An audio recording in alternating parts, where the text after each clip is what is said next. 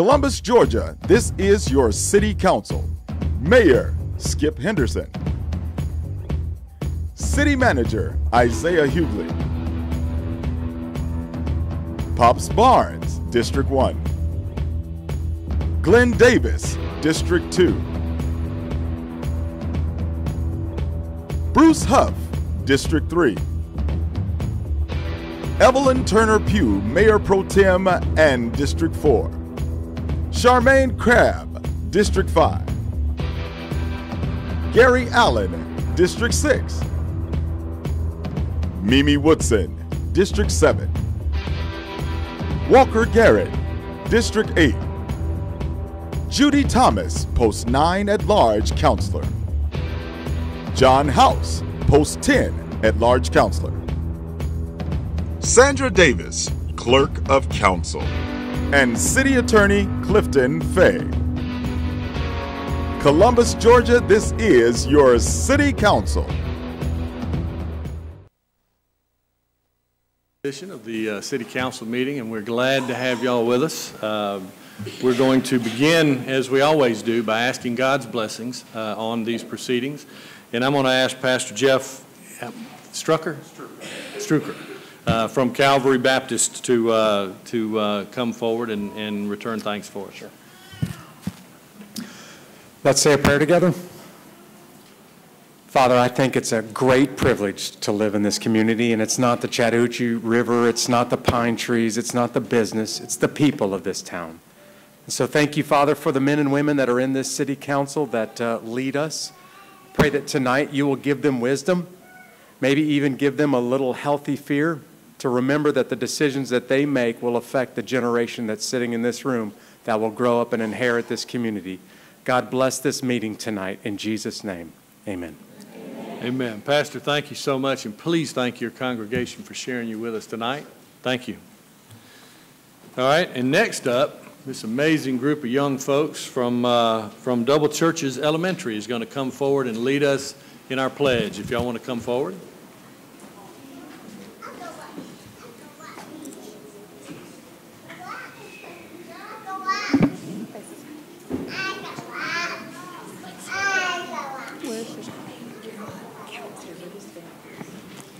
Everybody, please stand for the Pledge of Allegiance.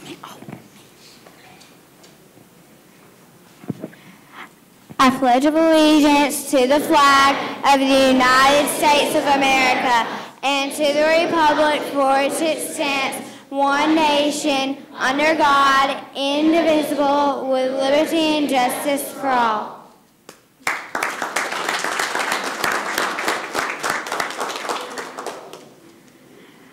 Hi, I'm Caroline Kelly. I'm in 5th grade, and my teacher is Miss Whiteley. Hello, my name's Lonnie. I'm in 3rd grade, and my teacher is Dr. Ball. Hello, my name is Taylor. I'm in 3rd grade, and my... Can we check the microphone? Don't want to miss those names. Hello, my name is Taylor, and I'm in 3rd grade, and my teacher's name is Miss Williamson. Well, my name is Ronald. I'm in 5th grade, and my teacher's Miss Branford. Hello, my name is Joy Lamar, and I'm in 2nd grade, and my teacher's Miss Seymour. I'm Ava Wallace. I'm in 2nd grade, and my teacher is Miss Seymour. My name is Molly Wasick. I'm 7 years old, and I am 2nd grade. And my teacher's name is Miss Seymour.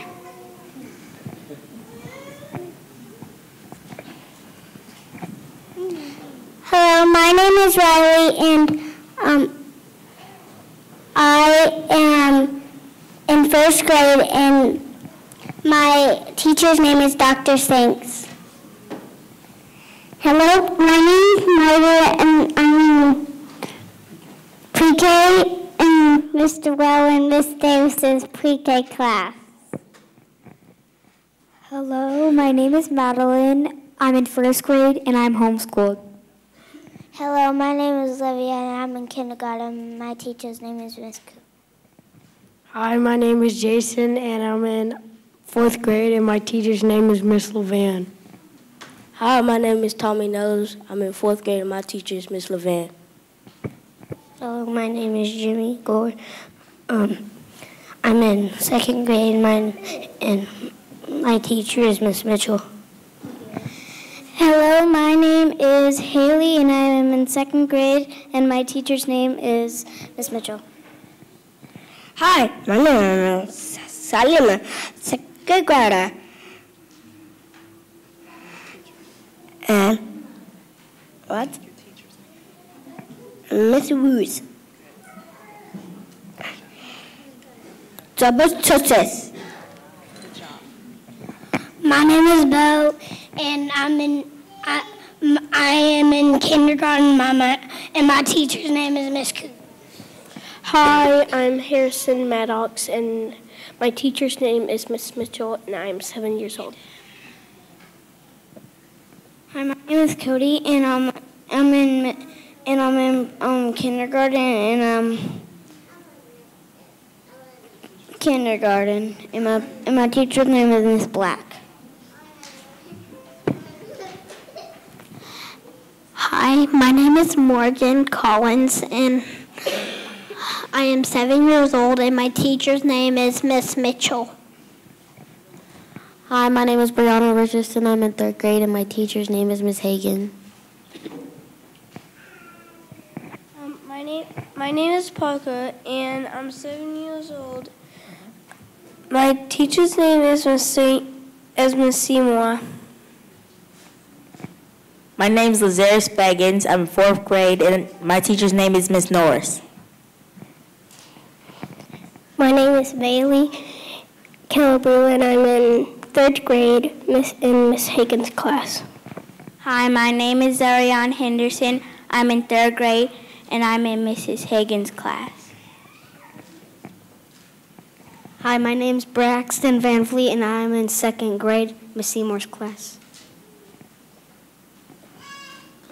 Hi, my name's Bill, and I'm in Mrs. Cooper's class, and I'm in kindergarten.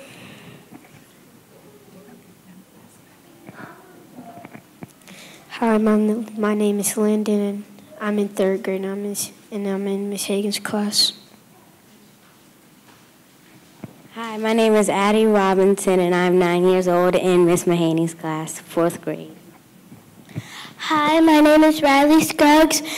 I am 9 years old in 4th grade in Miss Levan's class. My name is Braylon, and I'm in 3rd grade, and my teacher is Miss Carnley. And ladies, why don't you give us your names? You don't have to give us your age. We're not giving ages, I'm sorry. I'm Lori Valentini. I'm the assistant principal at Double Churches Elementary. Hi, I'm Jessica Thorne, the elementary dean of Double Churches Elementary. Well, I'll tell you something. You guys did an amazing job. Give them a hand, if you don't mind.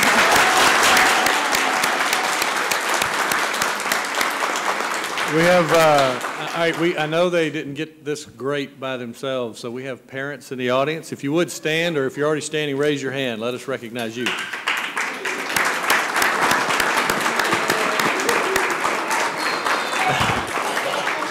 Thank y'all very much. Thank you so much.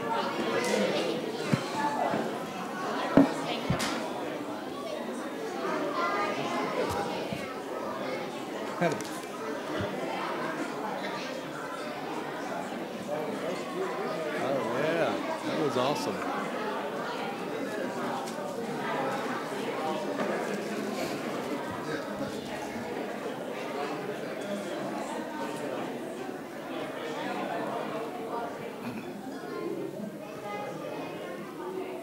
We'll let them exit. Have to sign a few autographs.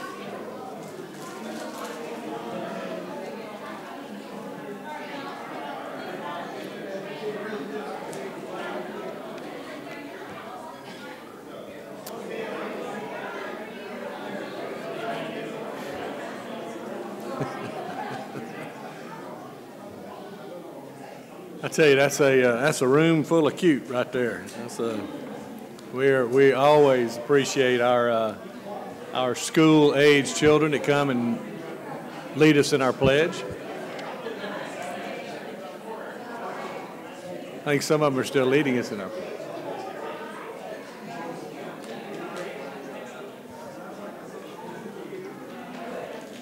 All right. I have one announcement to make on the mayor's agenda, and that is that the Census 2020 kickoff meeting will be held next Wednesday, March 6th at 10:30 in the morning at the library. And I would urge you, anybody that has the slightest bit of interest, please attend. It's so critical that we get as close to an accurate count as possible. A lot of our federal dollars are determined by the number of people living in our community. And we also want to make sure that we have an accurate count, because that's how congressional districts and council districts and school board districts are decided. And we want to make sure that everybody has the same fair representation across the board. So if anybody asks you for your assistance with the census, please help them out. And don't forget, we will notify you again. We'll have a proclamation meeting next week, and at that time we'll remind you about the meeting that will be the following day on the complete count meeting.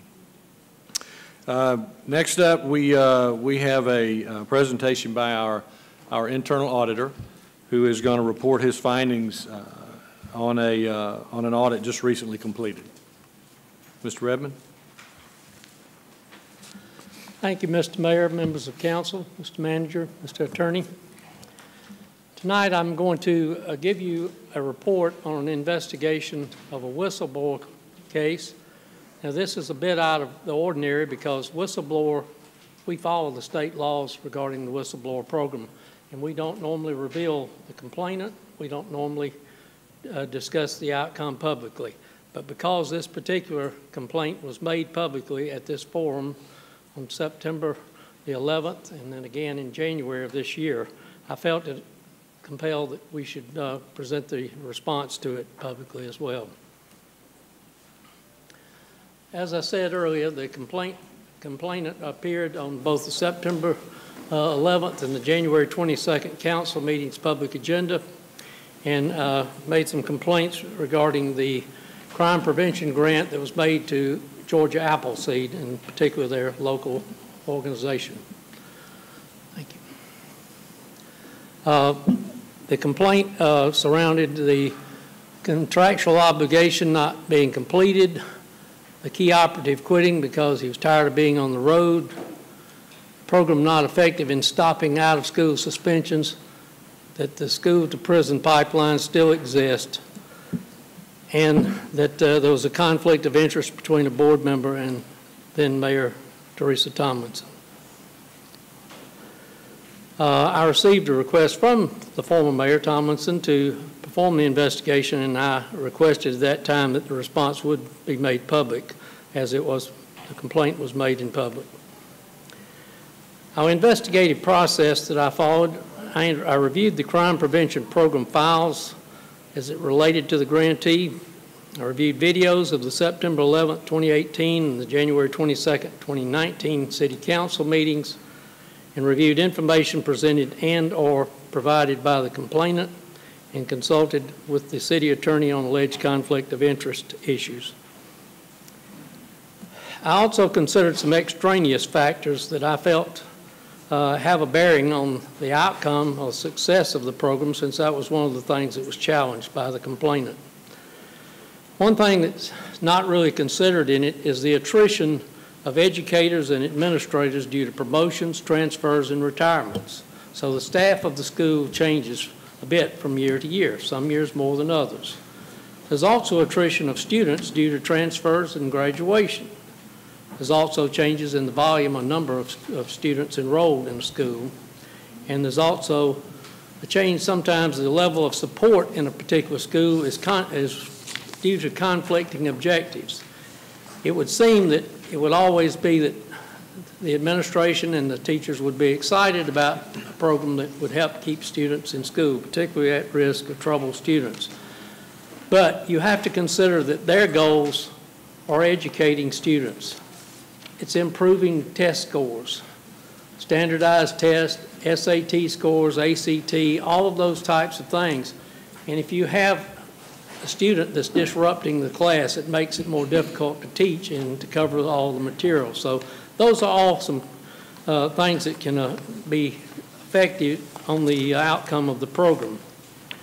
I looked at the grant process, reviewing the grant application, the award of the grant by the Crime Prevention Board, the execution of the contract by the grantee and city officials, the grantee submission of required documentation, and disbursement of funds monthly, and the grantee's monthly activity report.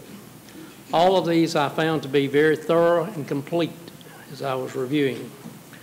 Everything was properly executed, contracts effective. Now the grantee has some key responsibilities, and obviously the whole program is about stopping the school to the prison pipeline.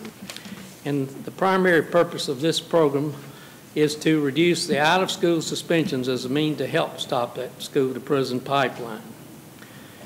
The first and key element of the program was to conduct positive behavioral intervention and support, so PBIS training to the educators and administrators. And in doing that, the school district actually determined, their academic officer and I suppose the superintendent determined which schools would be included in the training and which ones would not. And I'll show you in a minute why some would not be included. You might say, well, why didn't they just do them all? Well, we have some schools that have virtually no suspensions out of school. A couple of the high schools are that way, and certainly many of the elementary schools are in that category. And it's just really not cost effective to bring those people in and train them when they don't have a problem to begin with. The PBIS training was provided to educators and administrators during the 2016 and 17 and then the 2017-18 school years. Mr. Teddy Reese was the operative for Georgia Appleseed in the local program here.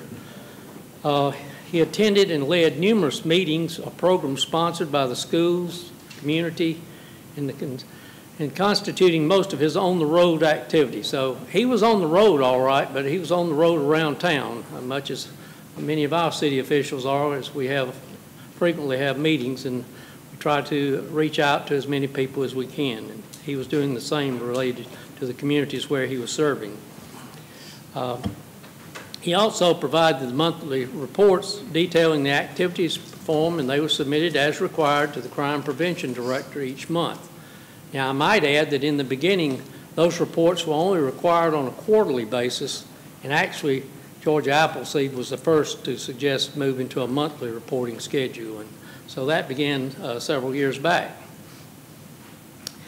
We looked at the grant funding and how it was spent. It was spent locally for the compensation of the local staff member and program supplies.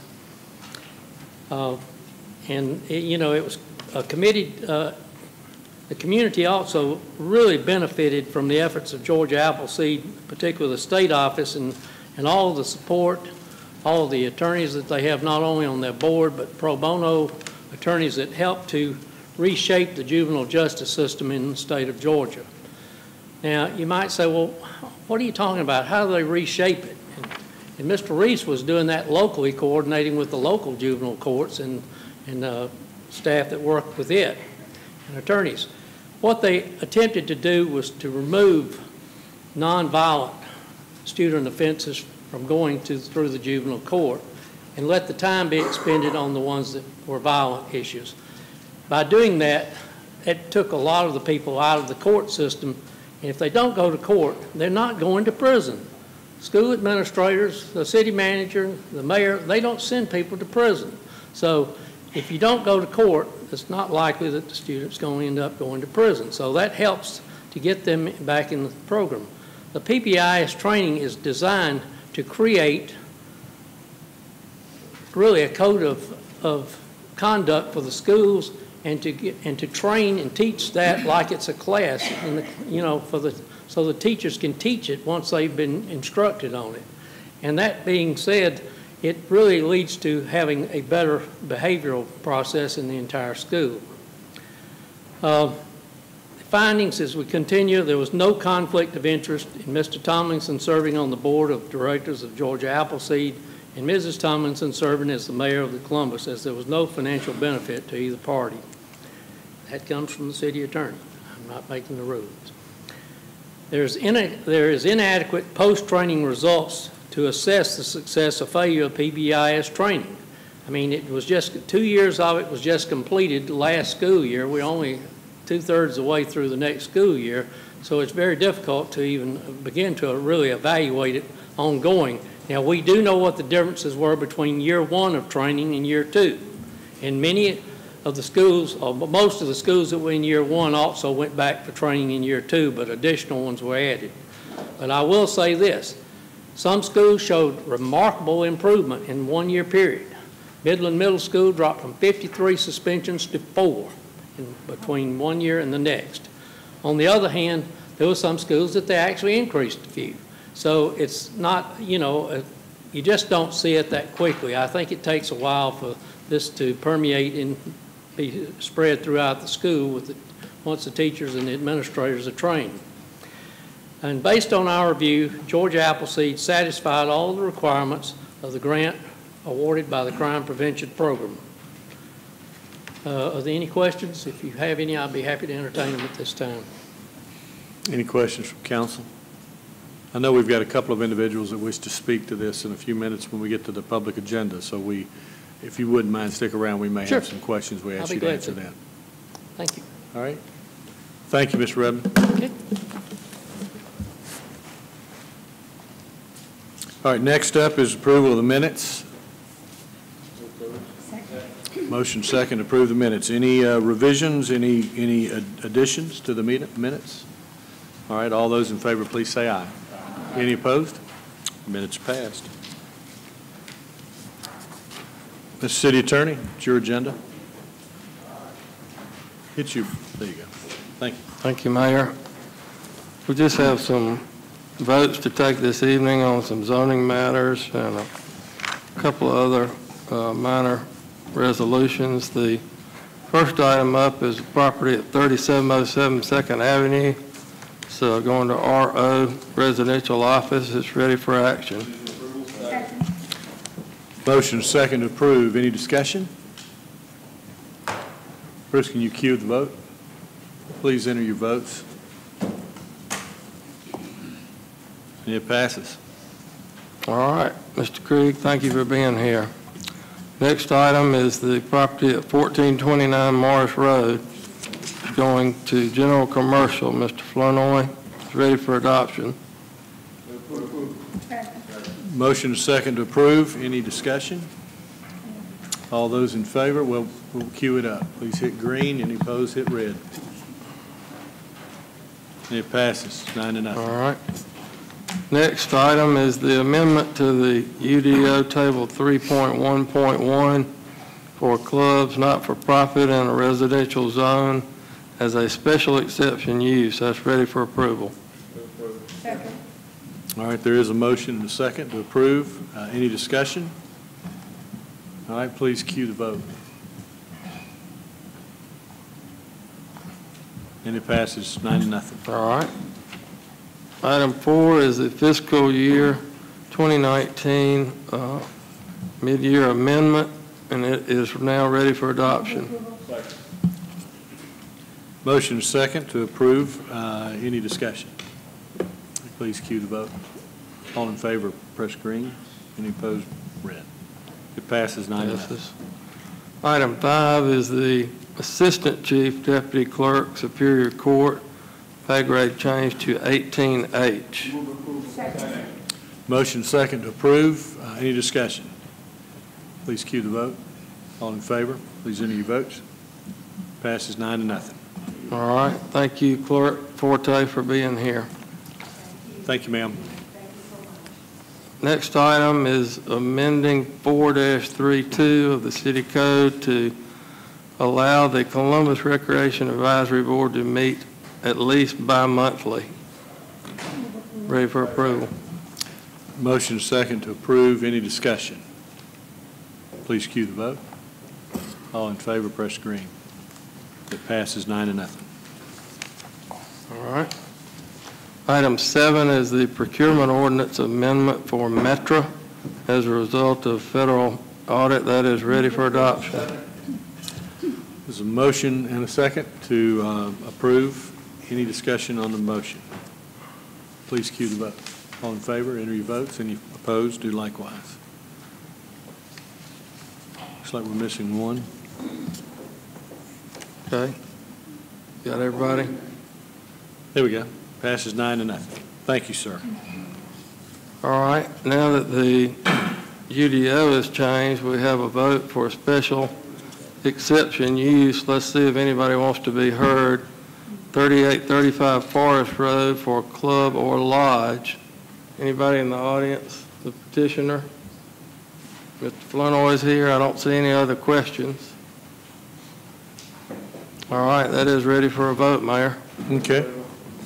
We got a motion and a second to approve the special exception. Any discussion? Please cue the vote. All in favor, please enter your vote. Opposed, likewise. And it passes 9-0. All right. Thank you, Mr. Flournoy. Next item is a resolution approving a pool for Recorder's Court. This is 5 names for Recorder Pro Tem. For the next 4-year term, they'll be used on an as-needed basis and paid per session. Councilor Thomas, want to comment? Yes, she does. Let me get her turned on there. Thank you. Yes, ma'am. The Recorder's Court Committee met with Judge Hunter the last couple of days and developed this list of names. I think you have it in front of you. If not, go ahead and read them. We are requesting that you appoint Cynthia Masano Griffin, Susan Henderson, Bob Watkins Sr., Jennifer Cooley, and Tracy Green Corville as Recorders Pro Tem. And the way that will work is the judge, Judge Hunter is the full-time judge, of course, and holds most of the courts. But he can call on any one of these 5 to do additional court, for example, Saturday court or the environmental court, that sort of thing. They only are paid when they actually are holding court, and I believe, if I remember, it's like $150 a session or something like that. They will have to go to the training that all judges of this type have to take, state training. At this point, there's nothing in the Recorder's Court budget to cover that, but we will have to see either to rearrange something that's in the budget, or we may have to come back to you to ask for additional funding. None of these 5, let me back up. Ms. Griffin may have served as a judge at one time. I think she did. She may have had some of this training. The others of them have not. I think Masano may have. That's Griffin. Oh, okay. Yeah. That's her new name? She has had some training. I'm not sure how often it has to be renewed or whatever. So we may be coming back to you at a later date for budgetary, but they have to have the training. So we'll have to come back to you at that point. So having said all of that, I move approval of the resolution. Motion second to accept that slate offered up as part-time Recorder's Court judges. And Mr. Mayor, I've been told that it's about, we're talking about $7,000. Okay. Thank you. All right, there is a motion second. Is there any discussion to the motion? All right, do we have that queued, Bruce? All right, please enter your vote.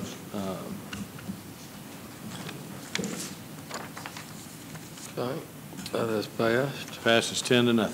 Thank you.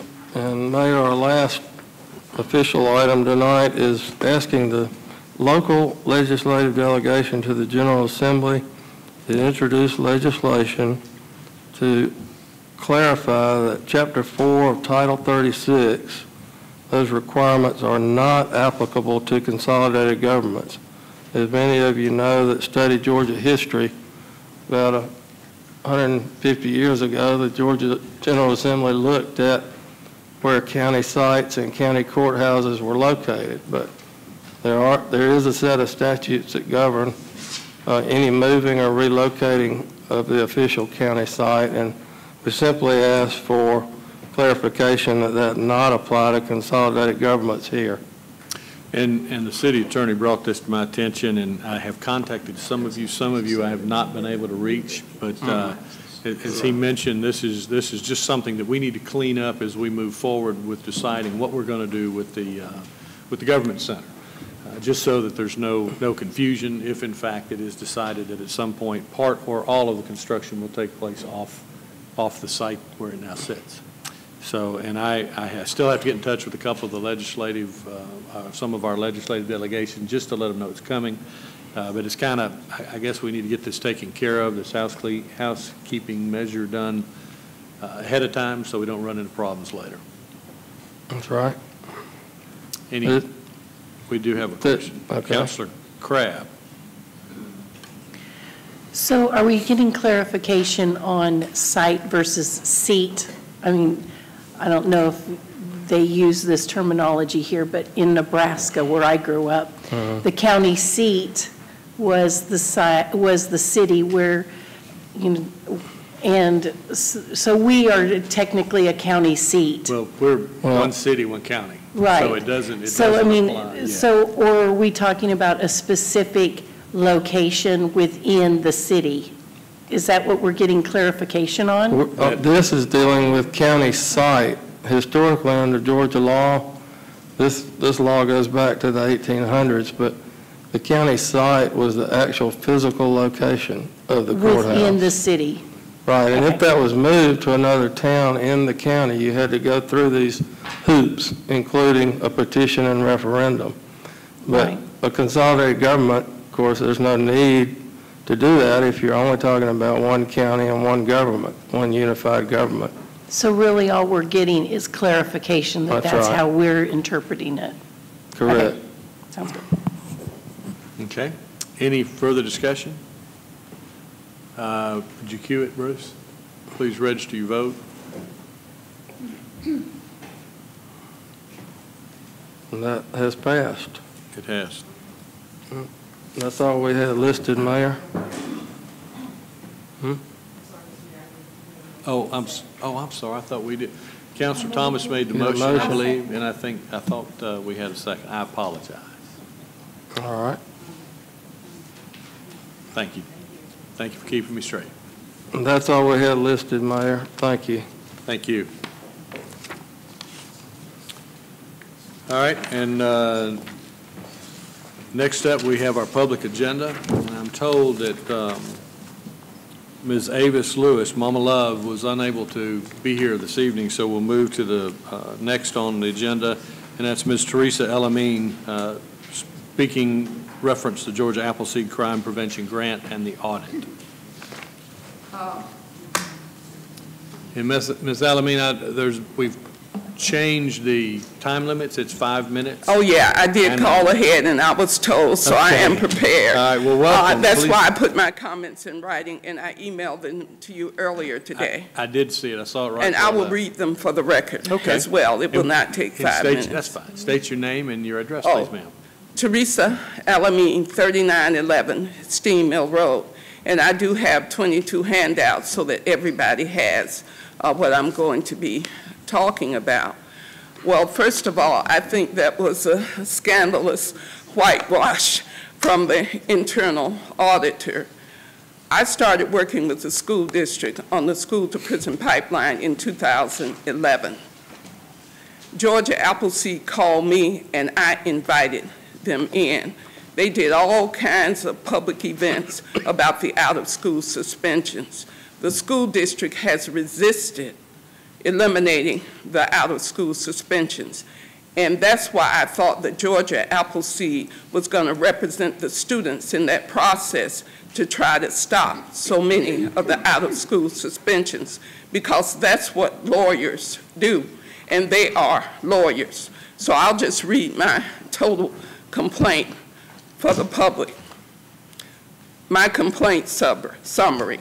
My objective for filing the complaint about crime prevention grants to Georgia Appleseed is to seek corrective action on practices inside the Crime Prevention Department that are overly subjective and unethical. It was common knowledge that Tripp Tomlinson, Mayor Teresa Tomlinson's spouse, was on the board of Georgia Appleseed when Georgia Appleseed began receiving crime prevention funds. Tripp Tomlinson remained on the Georgia Appleseed board until 2016.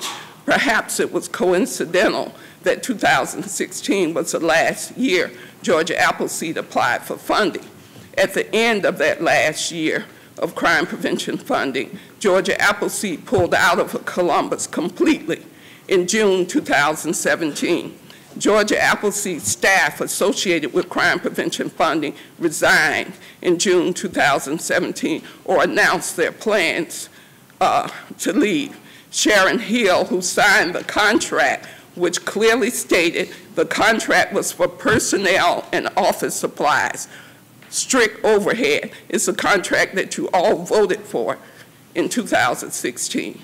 It's clear. I gave you a copy of it.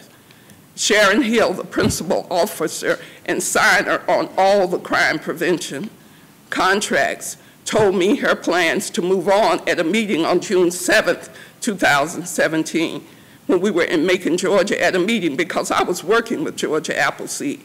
And I know that Mr. Wells, hopefully he's here, he had nothing to do with any of this. And I'm hoping to build a relationship with Georgia Appleseed so that they can do what I know they're capable of doing to support ending the school-to-prison pipeline. I complained directly to Sharon Hill because they took over $387,000 over 4 years of our tax dollars, sales tax dollars. That's what they did. And what they should have known is that the school district is resistant. So the objective reality is the school district will not do what Georgia Appleseed was trying to get them to do. They should have quit long ago because that objective reality was there. I have given you reports of the out-of-school suspensions, and the person who was here talking about it, it is a process that I worked on in 2004 in Durham. They didn't start the process here to 2014, and they add 10 schools each year. They still don't have all the schools in the program, and I have been struggling with them over that, and I went to all of the meetings, So I'll read my corrective action for the record. What I'm proposing is that Crime Prevention Department create clear conflict of interest guidelines and have all crime prevention board members complete and sign annually stating their employer, who pays them, and all affiliations with nonprofits. Crime prevention board members must recuse themselves on grants. So if your best friend is getting a grant, you should not vote on it.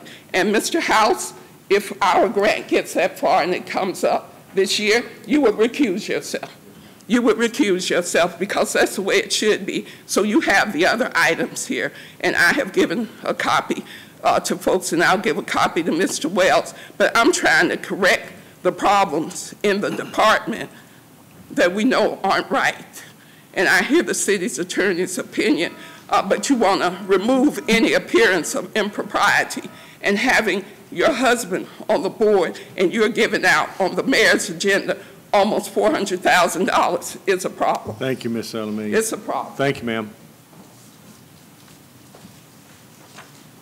All right.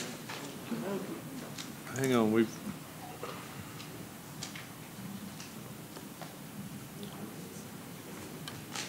Mayor Pro Tem.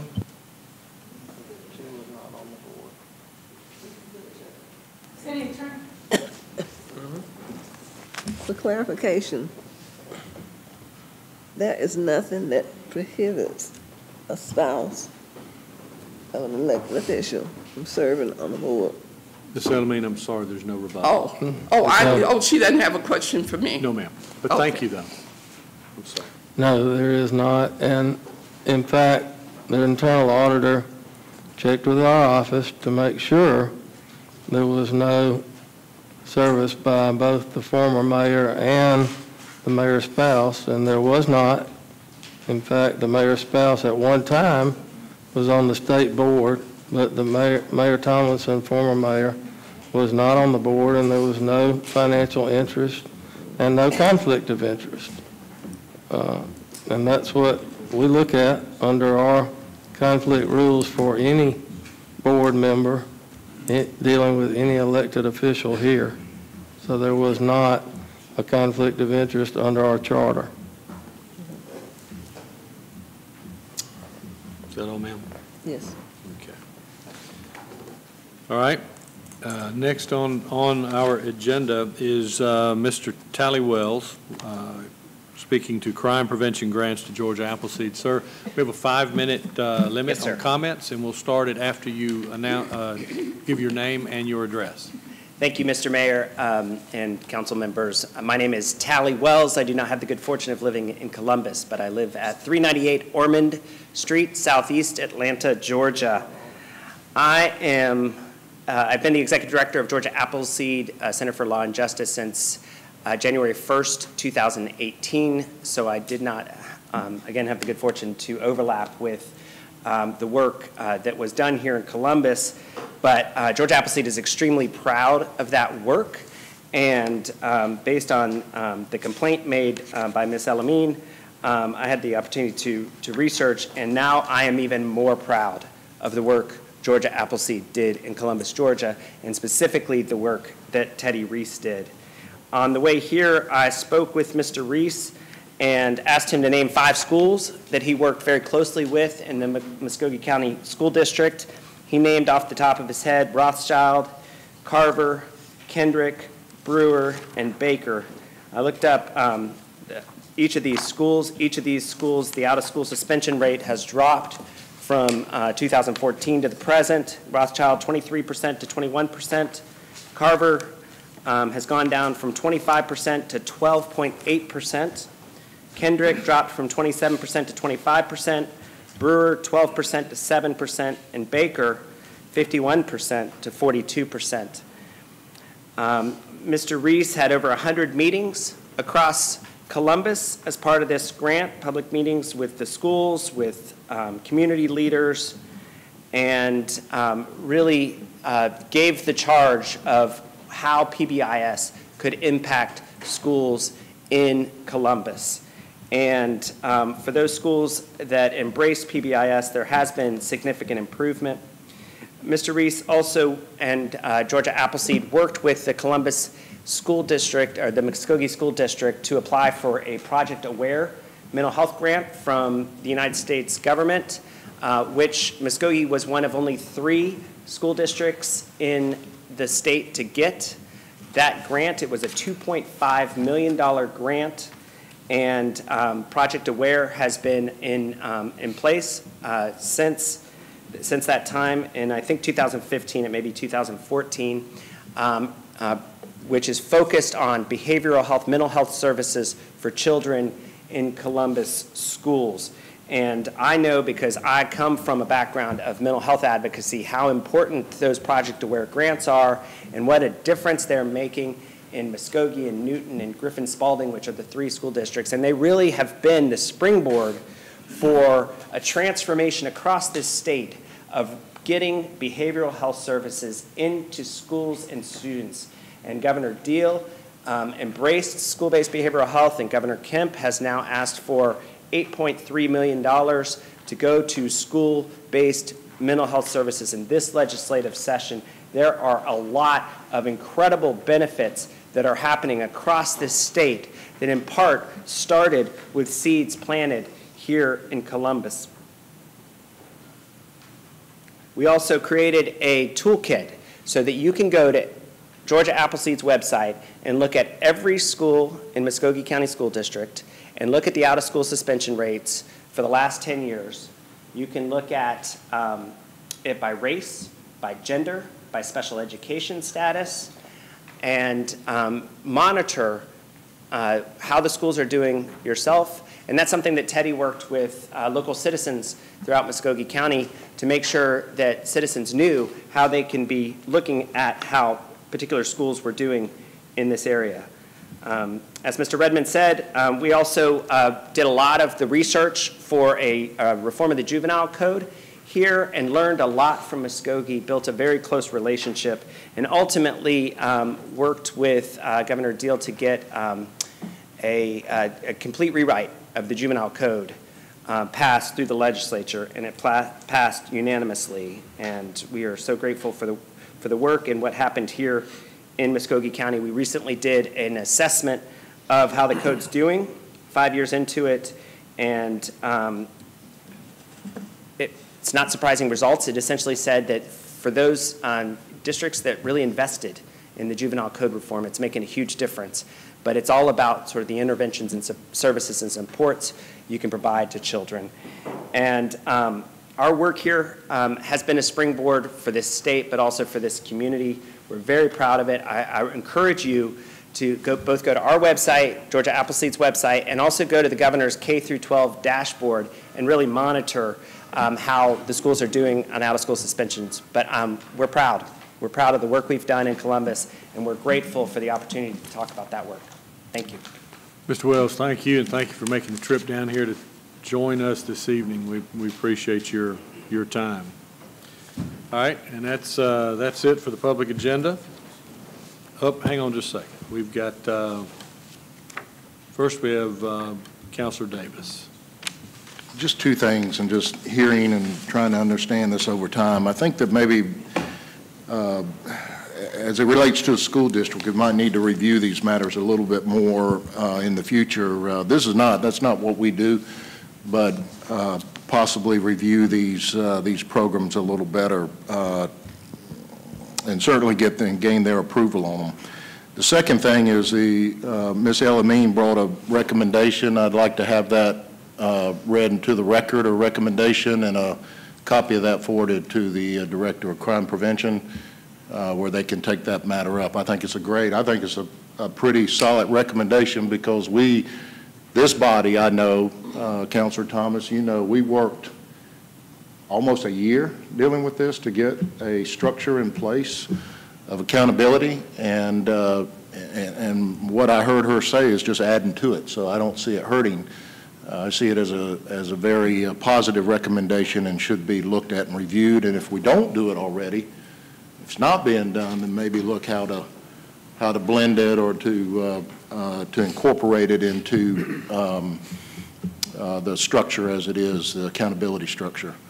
And I'm sure our city auditor will make sure that recommendation is looked at closely as well. All right, thank you. And I think there's absolutely,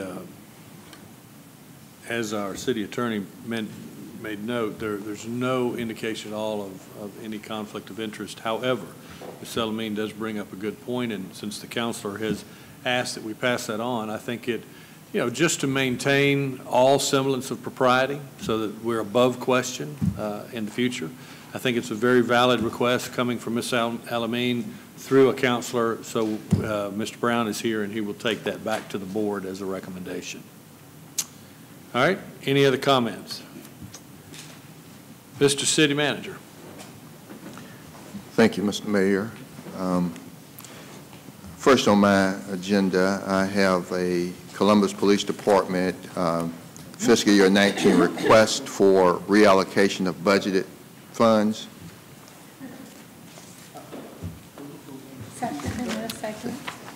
All right, we've got a motion second. Any discussion to the motion? All right, would you please queue it up for vote?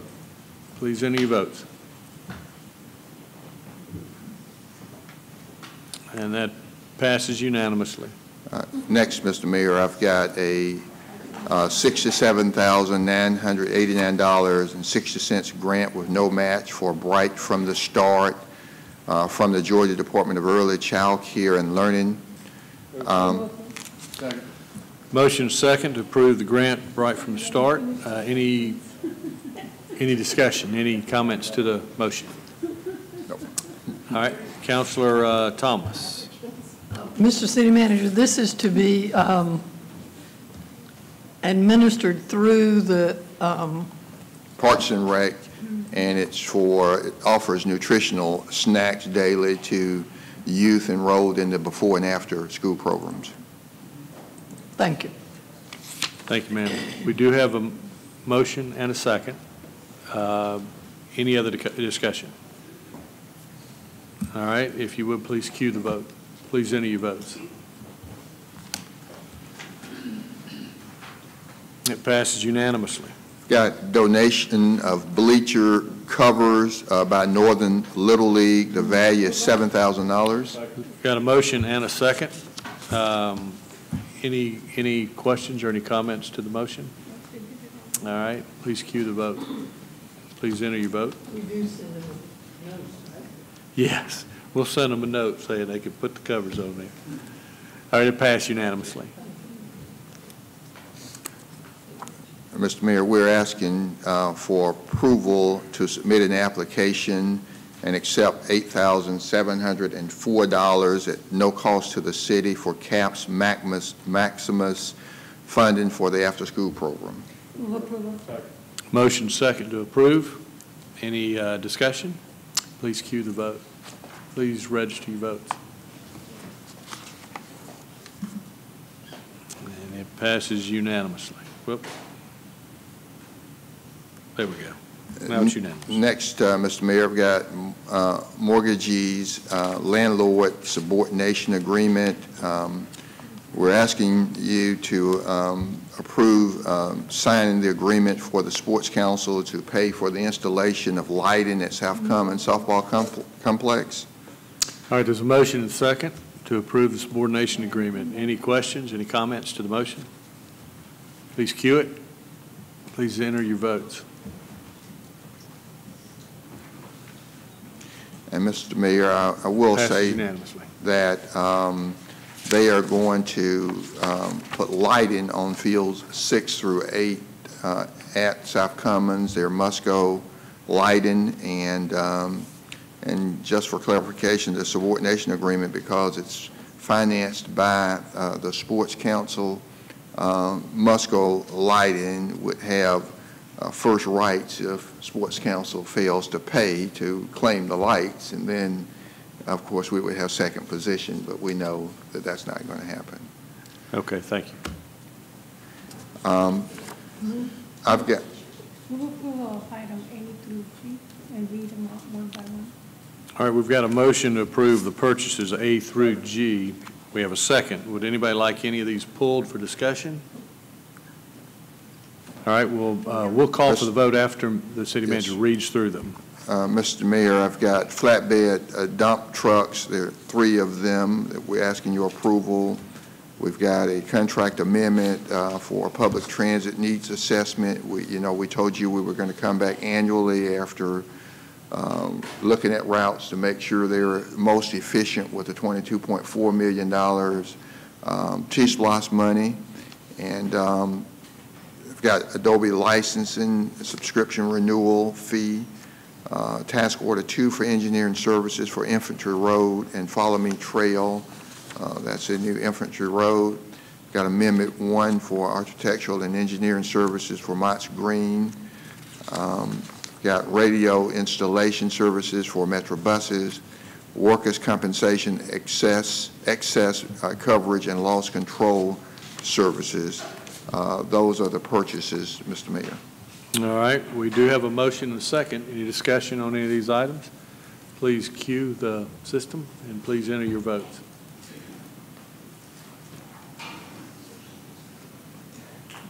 Purchase items A through G pass unanimously.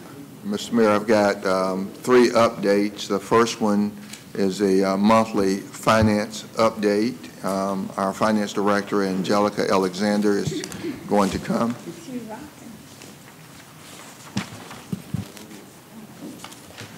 Good evening. Good evening.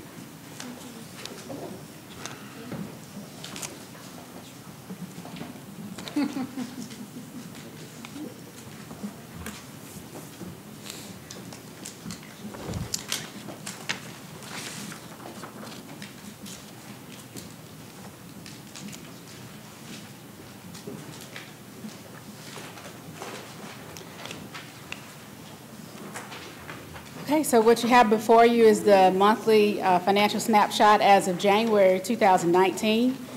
Just starting at the top right of the snapshot, when comparing January 2019 to January 2018, the general fund is up 3.04%. The other local option sales tax fund is up 6.32%. Stormwater sewer fund is up 1.85%. A paving fund is up 2.90%. The medical center fund is up 2.09%. The integrated waste fund is up 6.01%. The emergency telephone fund is up 10.80%. The economic development authority fund is up 2.09%. Debt service fund is up 7.15%, and that difference is just due to timing of some internal transfers. We transferred some debt service payments, some new debt service payments to this fund in January that were not in place in January 2018. So that's why it's more than, that's why that particular fund is up 7.15%. Transportation fund is up 2.37%. The Trade Center fund is up 6.16%. Bull Creek Golf Course Fund is down 1.29%. The Oxbow Creek Golf Course Fund is up 9.34%. And the Civic Center Fund is down 1.72%. Moving down the snapshot to the other local option sales tax fund, the public safety revenues are year-to-date about $12.9 million. Expenditures year-to-date is about $13.9 million, or about $14 million. The other local option sales tax infrastructure revenues are about $5.5 million. And expenditures to date are $8.8 million. Moving to the left side of the snapshot, you'll see highlighted there the departments that are currently on our watch list. Our remaining percentage goal for FY19 is to be above 42% or to have expended no more than 58%. So you'll see here highlighted is the city attorney's litigation, and again, we're still defending several million in claims. The information technology department, that's just due to the timing of annual fees for various software leases and maintenance agreements. The employee benefits is highlighted here, but that is just due to our annual death and major disability payments. That is a once-a-year payment, and that is pretty much the bulk of the budget for this particular division, and so I don't anticipate there'll be any over-budget issues for this department. Real estate is on the watch list, and that's just due to our building maintenance and repairs. Currently, and as council approved the budget tonight, the budget amendment for FY19 tonight, I'll make some budget adjustments here for this, but this is primarily due to Legacy Terrace and some of the repairs that we've had to make at Legacy Terrace. So they should come off the watch list in February. So elections, the Department of Elections came to council recently to request additional funding. Obviously, that's why they're highlighted here, and it's particularly due to the runoff election that took place in December. But council agreed to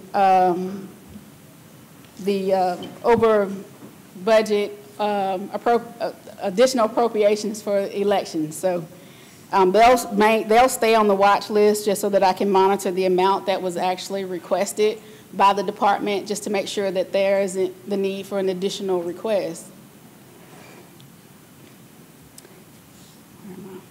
The jury manager is listed here, and again, this is primarily due to the pettit jury fees, as well as the subscription services that's paid out of the jury manager's budget for the jury pool.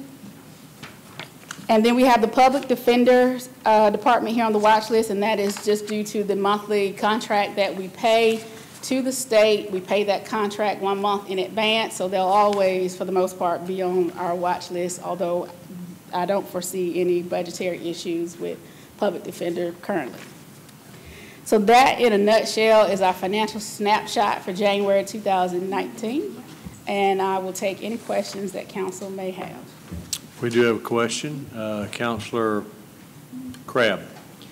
Can you tell me a little bit about Legacy Terrace? I'm not familiar with it. Excuse me. Legacy Terrace is a property that is owned by the city. Recently, there was a fire there, and so we have had to make repairs to that facility. I believe it was CDBG funds. No, well, I mean, Pam could provide more information, but the repairs are due to the fire that happened at Legacy Terrace. Would we get insurance from that fire? Not in this case. Okay. Yes, and it's managed by the Housing Authority. I see, okay. All right. Any more questions for our finance manager? And Mr. Mayor, just a comment, just reading from the editorial notes that the finance director sent me when she sent this report to me. The positive note is what she sent me is that general fund revenue is up 3%. Sales tax collections are up approximately 6% year to date compared to last fiscal year. And then she indicated that, and I know there's been questions asked in the past about parking violations and revenue from parking, and I will tell you that the revenue is up in parking 32% year to date when compared to last year, and I'll tell you the difference in why I think it's up or know that it's up. Last year, prior to this fiscal year, we had 3 full-time parking enforcement managers in parking enforcement. And on many, many days, we would have no employees at work. On many, many days, we would have 1 of the 3 at work for various reasons. I recall one day I went by and stopped at Metro and asked about parking enforcement. I was alarmed that we didn't have any employees at work. They were all out for various reasons. And so on many days during last fiscal year and prior to last fiscal year, there was really no parking enforcement going on.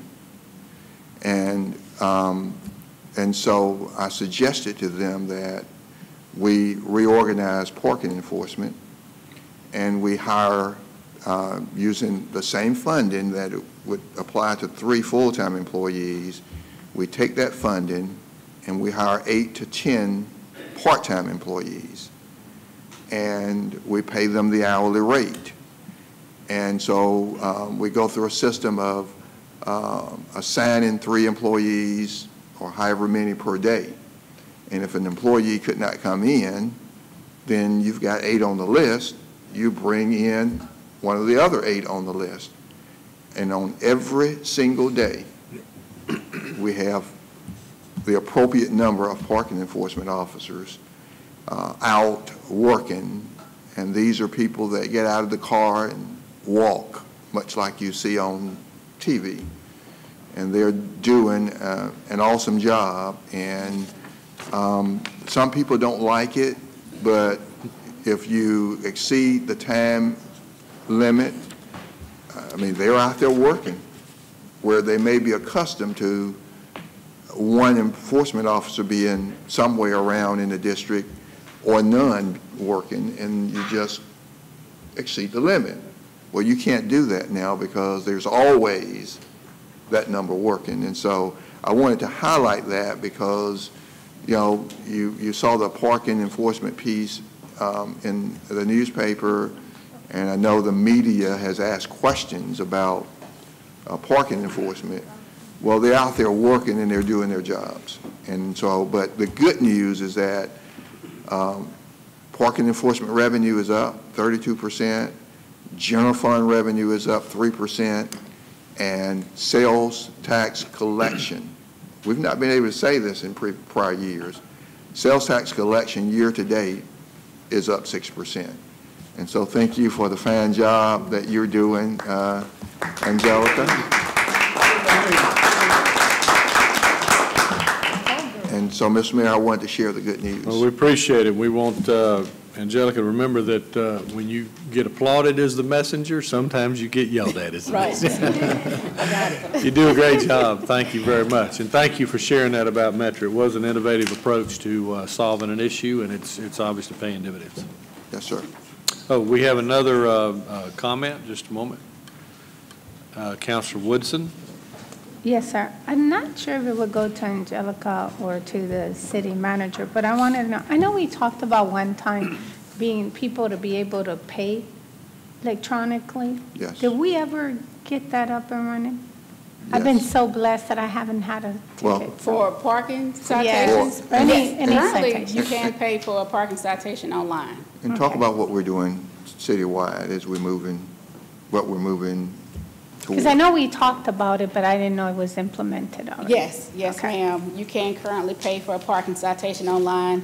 And what the city manager is referring to, back in December, council approved our banking services contract as well as our merchant services contract. And we have hooked up with the vendor in court. They are going to provide to us merchant services at no cost to the city. So we'll be able to implement, we'll have the ability to offer more credit card payment services at various locations. They'll provide all of the hardware that we need to implement this service. And they also are able to provide web payment services. That is something that is still in a work in progress across the board. But parking citations can definitely be paid online currily, as well as speeding tickets, citations and recorders. Well, and I will say those that online as well. Donna Willingham started in Recorder's Court first within court. And so that kind of got us on the right track, and we were moving in that direction with new software, but we're getting there and we're going to be across the board. Right. Okay. I was just wondering because I know it was something we had spoken about, and so another good job. Job well done. City manager, I had a question. I had requested a audit for Bull Creek. Did we ever get that audit completed? What's the status of that? For Bull Creek, I believe that is on the internal auditors. I think he left, Mr. Mayor. Bull Creek Golf Course you're referring to. Correct. I will tell you now, of course, you want something new, but years ago, a few years back, he did do one, and I've heard him mention an audit for Bull Creek, so I know that's. Okay. The only reason I had asked it because it was changing, right?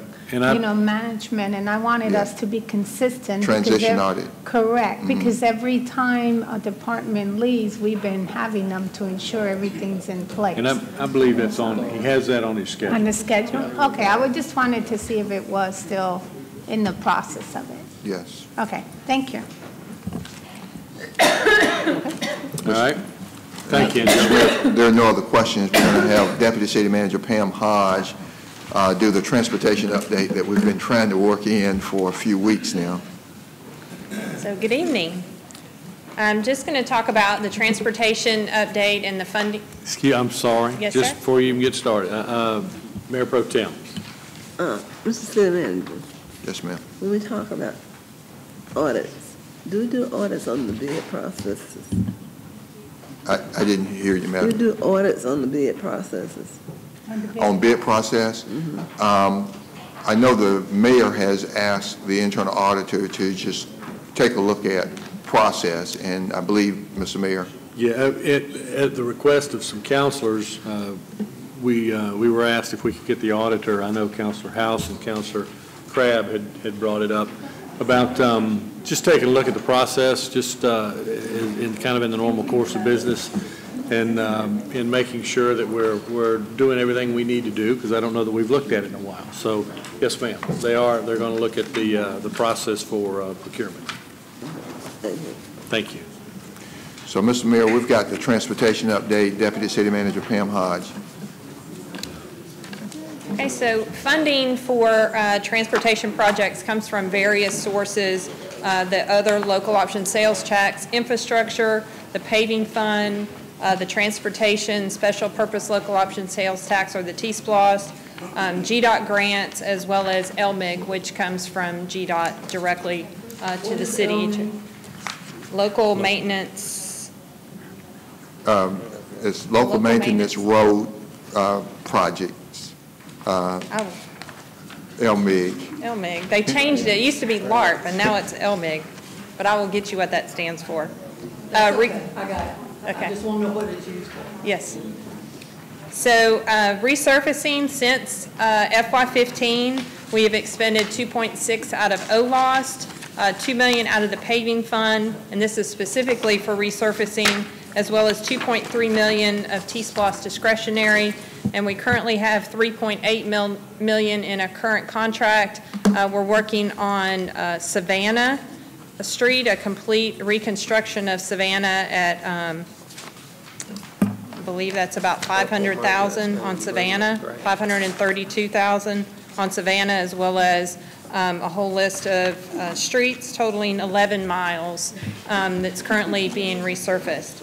That's a total of 10.7, approximately 62 miles since FY15. Our transportation projects, currently managing 9 locally, totaling about $40 million. 3 managed by GDOT, which is Talbotton Road, Veterans Parkway North, and the US 27 Custer Road Interchange. Veterans Parkway North is finishing up, thankfully, and Talbotton is making really good progress. We have 1 active bridge project currently being managed, and we have 19 projects estimated about $40 million that are under development. These are our 9 active projects.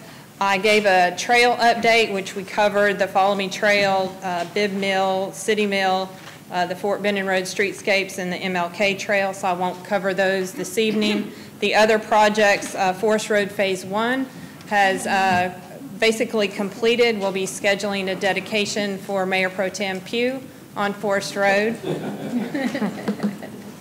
Have a big celebration for that. Winton Road Streetscapes is wrapping up. We should have that completed soon, and we'll be scheduling a dedication for that project as well. The Fort Benning Road Roundabout, if you've been out to that area, you can tell it's under major construction with the realignment with Brennan Road, as well as MLK resurfacing. I think when I put this presentation together several weeks ago, the resurfacing wasn't completed, but it is completed, and they'll come back next month with the striping. As well as the River Road Bradley Park roundabout, that is definitely well under construction. This is just a picture of what the roundabout will look like when completed. I think Councilor Davis keeps an eye on that project and helps us with keeping an eye on that River Road roundabout project. Yeah, excuse me, Deputy City Manager. Hang on, Councilor House. When do you think that roundabout will be finished? We're looking at an estimated completion of March of 2020. So we've got a little ways to go. Okay, but thank you. Hopefully we'll be able to do some of the work, more work closing down the road when school's out over the summer and kind of get a head start on some of that. But we're looking at it just over another year for that. The Buena Vista Road Spiderweb project, this is a $48 million project. It's currently under design. The right-of-way is underway, so we're making good progress on the Spiderweb project. This was a T-SPLOST project. The 185 Buena Vista Road interchange, which is a $40 million. Excuse me, Deputy Manager, Councilor Huff. Thank you. I just had a couple of questions. How close are we to knowing when we will actually get started on the spider web? On the spider web, hopefully we'll be bidding that out by the end of the year. Yeah, we're hoping to be out to bid by the end of the year. Okay, completion probably what, 2021? Do we know? Have they got an estimate yet? Maybe a little on the completion. Well, and while she's asking, it looks different out there with all the demolition going on. I mean, they've really cleared out some stuff. It's coming along well. Oh, yeah. Yeah, I've had, go ahead. And we're estimating about 24 months, but when we get the bids in, they'll give us a timeline for what they anticipate. Okay. But we're anticipating another 2 years. Yeah, I keep getting phone calls, and I'm just like the city manager. I said, just keep your eyes open. Things are happening right in front of your eyes. Yeah. Thank we you. have a couple more major right-of-way acquisitions to make and finishing up the plans, but it should be relatively soon by the end of the year. Are we going to be able to work the trails out to tie in, going up? Okay. Yes. All right, thank you. Sure. Thank you, sir. So the Buena Vista I-85 interchange, this is under design. GDOT is working on acquiring right-of-way at this point. It's a $40 million project, and again, that is a T-Splosh project. This will be a diverging diamond, which will be new to Columbus, but actually helps traffic flow much better. Yeah, and that is going to be, go back. That is going to be, yeah, quite different for Columbus, and there's one in Atlanta that I'm aware of, but they're really efficient and work, but people, they'll have to get used to them. Councilor Thomas? There are a couple in Atlanta. I've been on several of them, and the two that I like the most lead to shopping centers. So, you know, you may want to put that in your plan. But it really is, as you say, it alleviates so many concerns at interchanges like this. It really is a good deal. And Pam, at some point in this, would you talk a little bit about the complaints that I'm sure other councilors heard also when our citizens say nobody's working on that road? That road is torn up and nobody's working on it. At some point, would you talk about that? Thank you.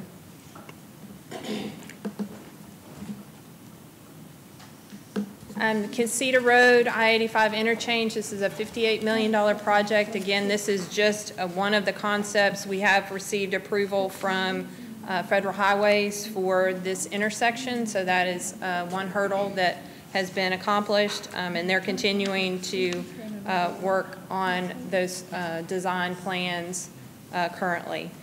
So we're at a total of about $226 million worth of projects either under design or under construction currently. So would you say that again? How many projects and how much money? We are $226 million worth of projects. We have 9 projects locally managed, 3 managed by GDOT. We have 3 T-Splosh projects that are underway, as well as 1 bridge project. So we're at $226 million currently in projects going on all over the city. Councilor Allen? Turn them back. I already turned them back. I thought it was. I just turned somebody off. Thank you, Mayor. I got Pam turned off.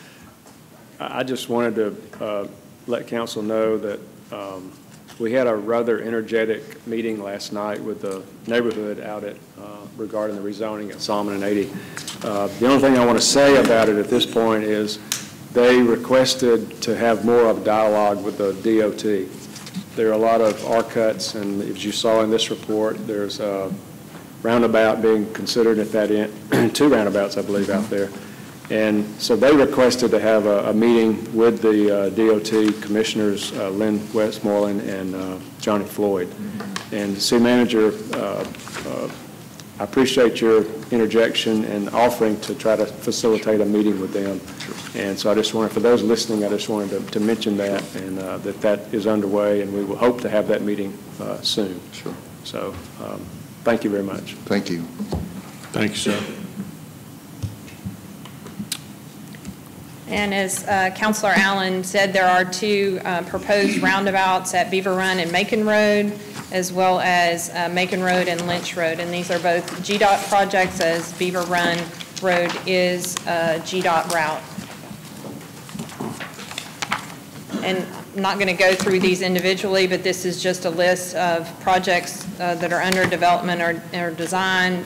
The Benning Road Bridge, Reese Road Bridge at Cooper Creek, Clarendon Bridge, the Infantry Road and Trail, which we had an item on the agenda tonight, 10th Street Plaza, Mott's Green. Again, we had an item on the agenda moving these forward.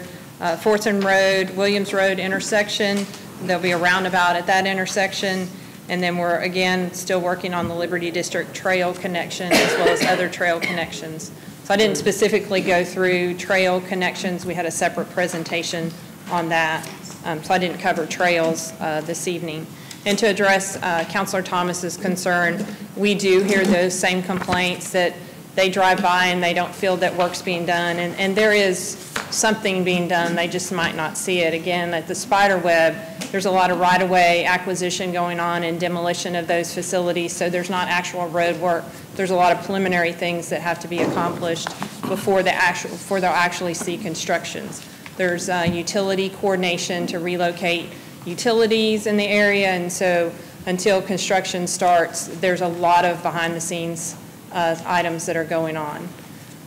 And I know we received quite a few complaints about the Veterans Parkway North project and seemingly that it was at a standstill. That was a GDOT managed project, and as soon as we received a complaint, we would forward that to GDOT for them to respond directly to those citizens for any complaint that they had. I know Councilor House gave us an issue that was happening with the striping where the left turn lanes were I think too close together, and so they went out immediately and made that correction. So again, if citizens have questions or concerns, please notify us. You can contact 311 and we'll make sure that they get a response. Yes. I know too that sometimes there are other issues that affect the construction, the weather, supplies, those kinds of things.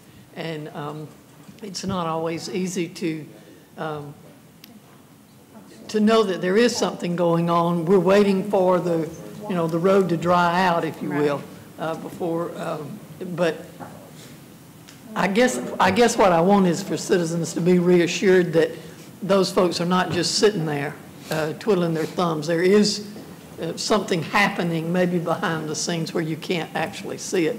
But if they have a question, certainly 311 or contact us directly, engineering department, planning department, or myself. We'll be happy to, if we don't know the answer, we'll be happy to get the answer for them. Perfect example on MLK is the signals.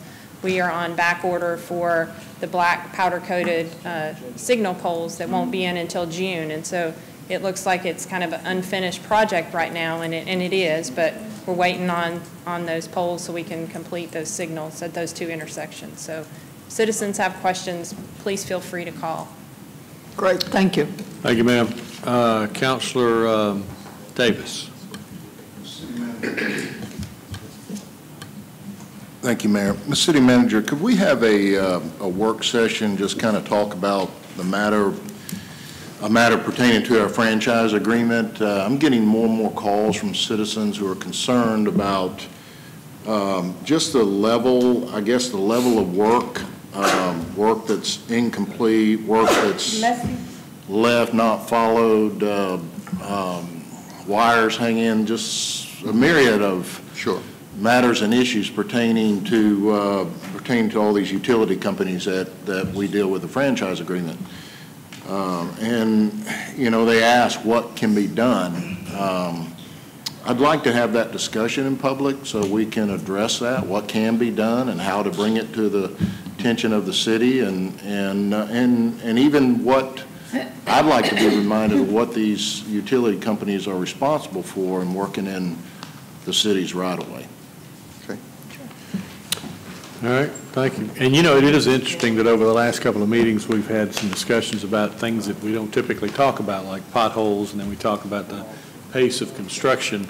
I think it is important that people understand that there's typically a reason why we're not getting out there as timely, and there's a reason, whether it's weather or it's temperature or the availability of the asphalt. There's a reason why the potholes aren't fixed, and we have really some amazing employees, some terrific employees, and they are anxious to do their jobs, and they do them just as quickly as they're allowed based on different criteria that they have to deal with. And Pam, great update. We just still have to work on teaching you how to mispronounce Buena. It's Buna down here. And Mr. Mayor, I wanted Deputy City Manager Hodge to just kind of repeat the dollar value and the work that's going on related to roads throughout our city. And as she was talking, and I was thinking, if you think about it, I mean, we've got work going on with roads all over town, north, south, east, and west. I mean, she just shared with you the money, the amount of money that's going to be spent on I-185 around Buena Vista Road, and then an interchange at Casita Road.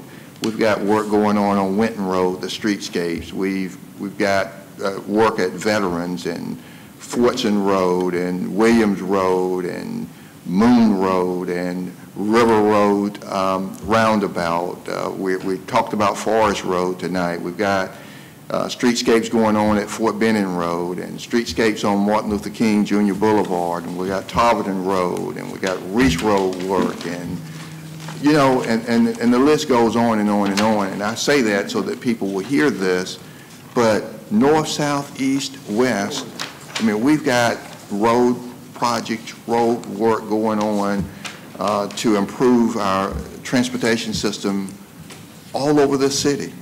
And no one can say that there's nothing going on in South Columbus and it's all going on in North Columbus. You just heard millions and millions of dollars that's being spent on the south side of town. But it's not just there, but it's, it's just all over town. And I just wanted to pause to just remind us, because, we don't think about it and we're not everywhere, but to remind those here and watching by television how much road work we have going on all over the city. I just wanted to say that. Yes, sir. Thank you. Councilor Thomas? I also wanted to remind council, when we started talking about the OLOS and the infrastructure, roads and infrastructure for OLOS, one of the things that was brought to our attention was we have about 1,000 miles of road in Muskogee County, and we ought to be doing, so many miles a year to resurface to keep that updated. Our concern is, our problem is that we don't have the money to do that as quickly sometimes as it should be done. But what we do have are people who are more than willing to go out and take a look and see, does this road need to be moved up the list or whatever. But if money were no object, we'd be doing about 100 miles of road a year. But money is an object, and so we can't do that kind of, but don't I remember about 1,000 miles in Muskogee County of paved road? Yeah. Somewhere around 1,200. About 1,200. Mm-hmm. So that's one of the issues, is that we have that much road space that we have to deal with. But this is an excellent report. Appreciate it. Thank you. Thank you. Councilor Pugh.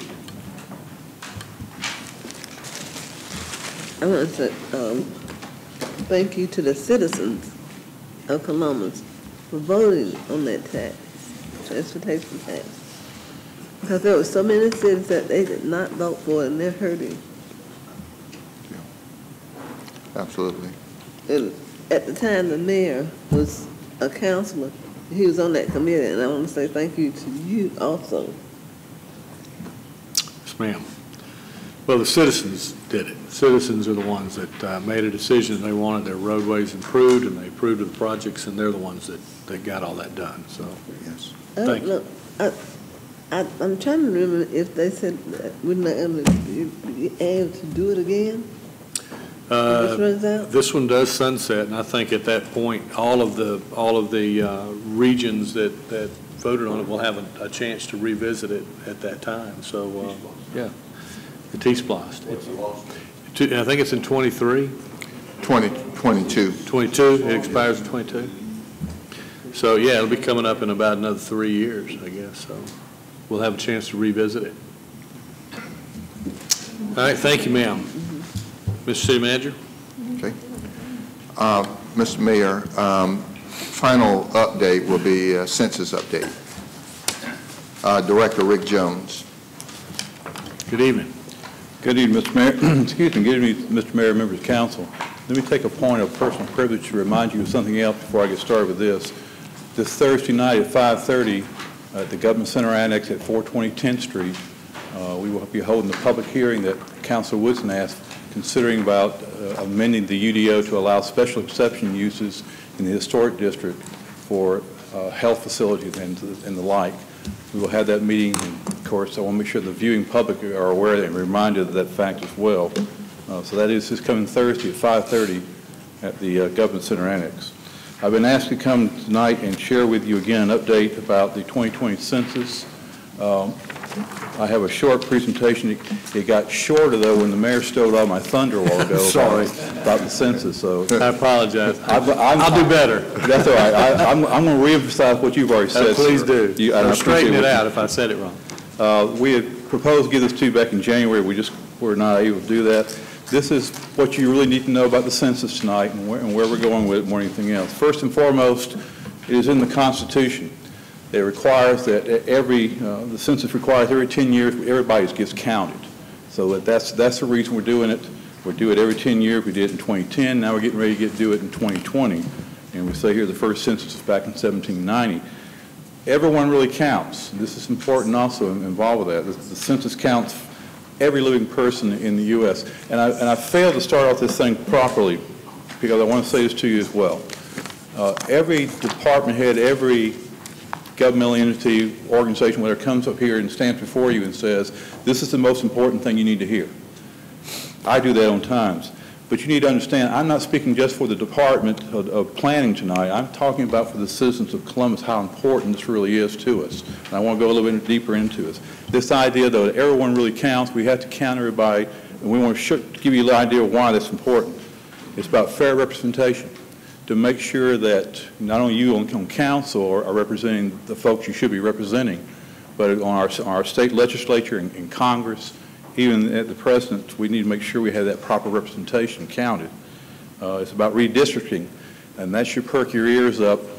Councilor Barnes will remember this, and we did this the last time, and we had Councilor Baker, and it's now Councilor Crabb's district. We had some changes in those boundaries, and we had to go back through and do the redistricting. We'll do that again in 2021, 2022. That's important to you because, again, the number of folks that live in your district may change. And we need to make sure we get an accurate count of those folks in each district we've got. And last but not least, it's all about money, really, when it gets right down to it. It means about $675 billion that will be collected and dispersed over the next 10 years once everything's really said and done from that. It's really vital in terms of what the programs we run now. So does it really make any difference for how we count folks and how it goes about? Well, let me just give you two quick examples here. This is out of this thing called homes.com, and they show Columbus as of basically 2018 as the #2 largest city in the state. That's an estimate. That's not an actual real count. Now, you understand that. If you go to somebody else's site, though, you go to this one by Georgia Demographics, they have us listed third behind Augusta. Pretty much with basically the same kind of number, but we're still third. In this case, it's really more about bragging rights than anything else. But it also is important in terms of how we get... We're really number one. We're really number one, yeah. We're bigger than Atlanta. It really doesn't matter to us, though, about in terms of how we get counted and what the actual real number is. Let me show you what I'm talking about even more so. This is 2018 data from the Census Bureau itself. You'll see at the top line, or the second line there, they're estimating us to be actually at 194,058. That goes against where they did based count in April of 2010, which was 109,000, and then the census, population census and so forth, and again at 189. This is important because, again, a lot of the revenue we're going to receive from grants and other programs are going to be based off these numbers. A lot of the apportionment of fundings we get involved with that. In turn, organizations like Esri, which is really a GIS-based operation that we utilize now for a lot of the things we do, and a lot of businesses also utilize this thing and so forth. What Esri tells us really is the population for them was, for us in 2000 was 186,291. By 2010 it went to 189,885. And then in 2018 is showing us at 193,432, which is a little bit different. And then the actual population, though, in 2023, what they're projecting right now, based off the 2010 numbers, shows us actually losing population. That ought to be a concern to us, and it should be, and it is, because that's what when somebody's coming into a community of this size, they're looking and saying, well, what's going on with it? Why are they, are they gaining population? Are they losing population? And if they're losing population, why? What's going on there that's really got a negative effect on them? That's the importance to do it. You can also see here what they show in terms of annual rates. They're not showing a whole lot of growth rate. 2018 to 2023 is really that's where they're showing we're actually losing that population, and that is concerning to us. Quick question. It was being asked by Councilor Woodson. This is just Muskogee County, so it doesn't take into account Fort Benning population in Chattahoochee? My presentation is just focused on Muskogee County and Columbus. Now, we could go back and show you some of the surrounding areas and how they're actually gaining population. But for tonight's purposes, this is what we're talking about with Muskogee County only. And so I didn't answer right. I'm sorry. Councilor, I'm sorry. Councilor. No, Rick, the reason I was asking the mayor to check with you is because you have a lot of military that live off post, live in our community. That's why I was asking. Then they would be considered Muskogee County since they live in it. Since they live in our community, then they would be. So it's important to market those military families then, wouldn't it be?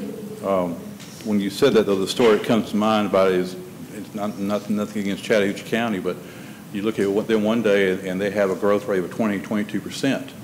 And then you go back another year or two later on and they have a drop of 20-22%. And what's happening is the military is moving in and out of Chattahoochee County.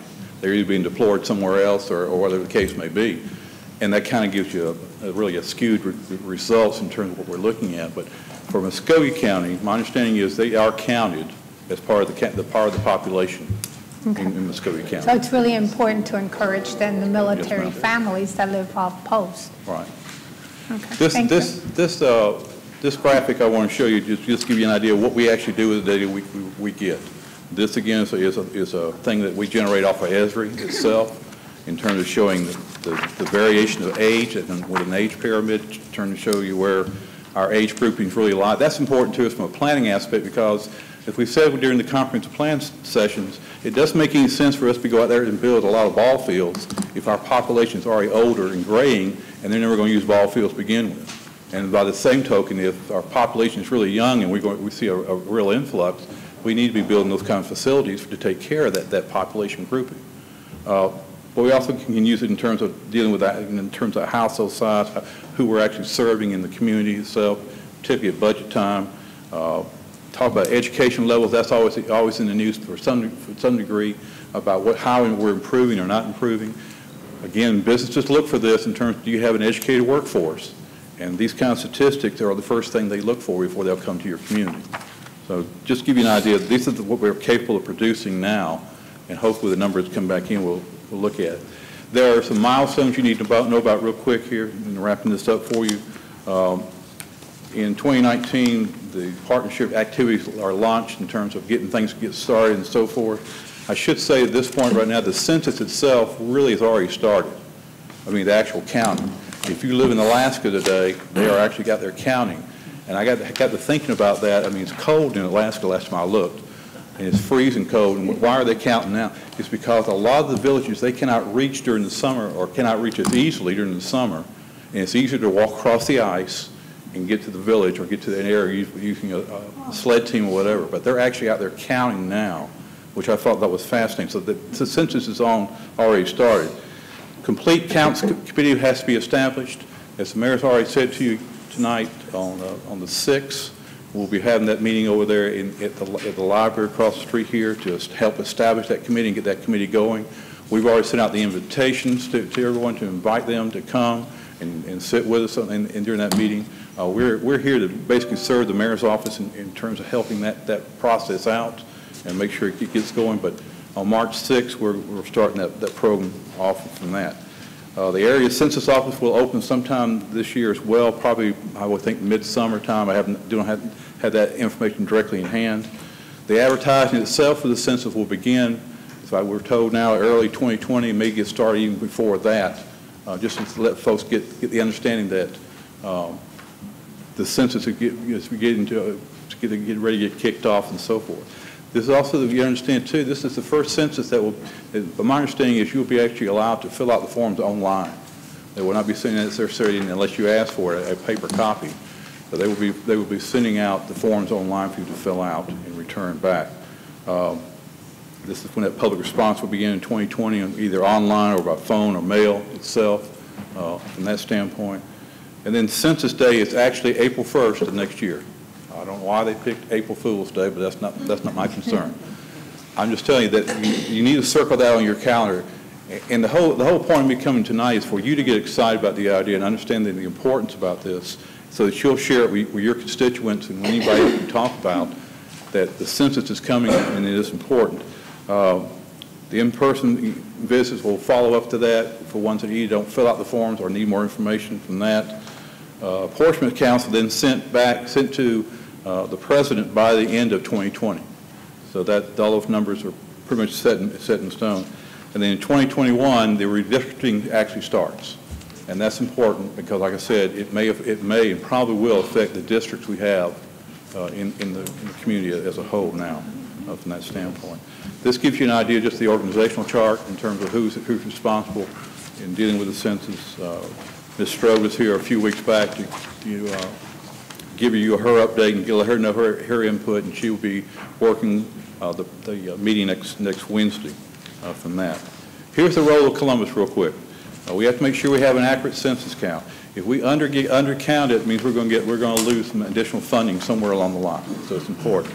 According to the ACCG website, the 2010 census brought in approximately $1,339 per person per year in state funding. So whatever funds we send, whatever funds you send and I send back in paying taxes, we want to make sure and get them back. But on average, we got about $1,300 back from that because of that. Failure to count 10 households containing 2.5 people could result in the loss of almost $335,000 to this community. That's an estimate we got from ACCG. That's important. That's money that we could be utilizing for roads and other projects in this community. And it's vital that we have that count. We've already made sure that this thing called Local Update Census Address, or LUCA, has been completed. We did that last year. They're going to send it back to us. Basically, I'm getting ahead of myself. It basically requires us to make sure we check all local resident addresses. We've done that. We're going to get another chance, another bite at the apple this summer to go in there and look at and make sure everything is fully what we said it should be before they send it off and start doing their work. We got to establish a local complete count committee. Again, we'll do that next week, which provides those educational tools and how we get this thing going. We want to be able to motivate citizens as best we can to encourage folks to do that. And of course, the stakeholders for this complete count committee includes not only city leaders, but schools and colleges, regional commission, the media, and so forth on here. We're trying to involve everybody we possibly can to make that work. So our next steps really here, we got to work with that complete counts committee and make sure it's functional and make sure it's on target. Both GMA and ACCG have been offering workshops around the state. We have attended those, not all of them, but we have attended those to make sure that we have understanding about what they're trying to deal with in complete counts. And last, and of course not least, the thing I keep emphasizing here tonight to you is we got to make sure that every one of our citizens is counted. Just for the fact that making sure that they have equal and fair representation, and that we receive basically the funding that we think we justly deserve over the next 10 years. So with that, Mr. Mayor, I will stop, and I'll try to answer any questions if there are any. Mayor Pro Tem. Mr. Jones, what's the date on those public meetings again? Dates of public meetings. Public meetings? Dates of public meetings. The public meeting for the complete count is, there's not really a public meeting, it's just the meeting of establishing the committee itself. We don't have any meeting scheduled that I know of for the public hearing or anything else. Our objective is just to make sure we get the word out. It's important. But I think people can attend on the 6th. Yes, sir, they can. If they want to sit and listen to some of the information. They're certainly welcome to come. They want to, because eventually we are going to need volunteers. I know the committee is going to need volunteers to help get the word out. And it's particularly important, again, we have anybody and everybody who really wants to work and come to that meeting. I also think that this would be one of those times when you want to have a big pep rally. Some of the high school bands. Right. I think you're right in terms of making sure we help get that word out. Yes, ma'am. Great idea. Councilor Woodson? Yes, Rick, I'm not sure if it's you or the mayor's office or whoever. Can you send us, well, this is what I was telling the mayor, that, you know, the festival is September 21st, the Tri-City Latino Festival. We get about 10,000 people that come through there. And it's not only Latinos, it's really a multicultural festival. We just called it a Latino festival. I'm pretty sure that the board would not have a problem with providing a space for someone to come out there, mend it, and educate people in reference to the censor. I think that would be a good way of doing it, because you would get all, you know, everyone from Columbus that goes to the festival to see it. And we can help promote it, since it's very important to get our numbers higher. So I offer that to you. I just need to know if, you know, if y'all talk about it and you accept it, I need to know so I can take it back to the board and say, we need to find a good location to put, you know, the 2020 censor so that communication can be there.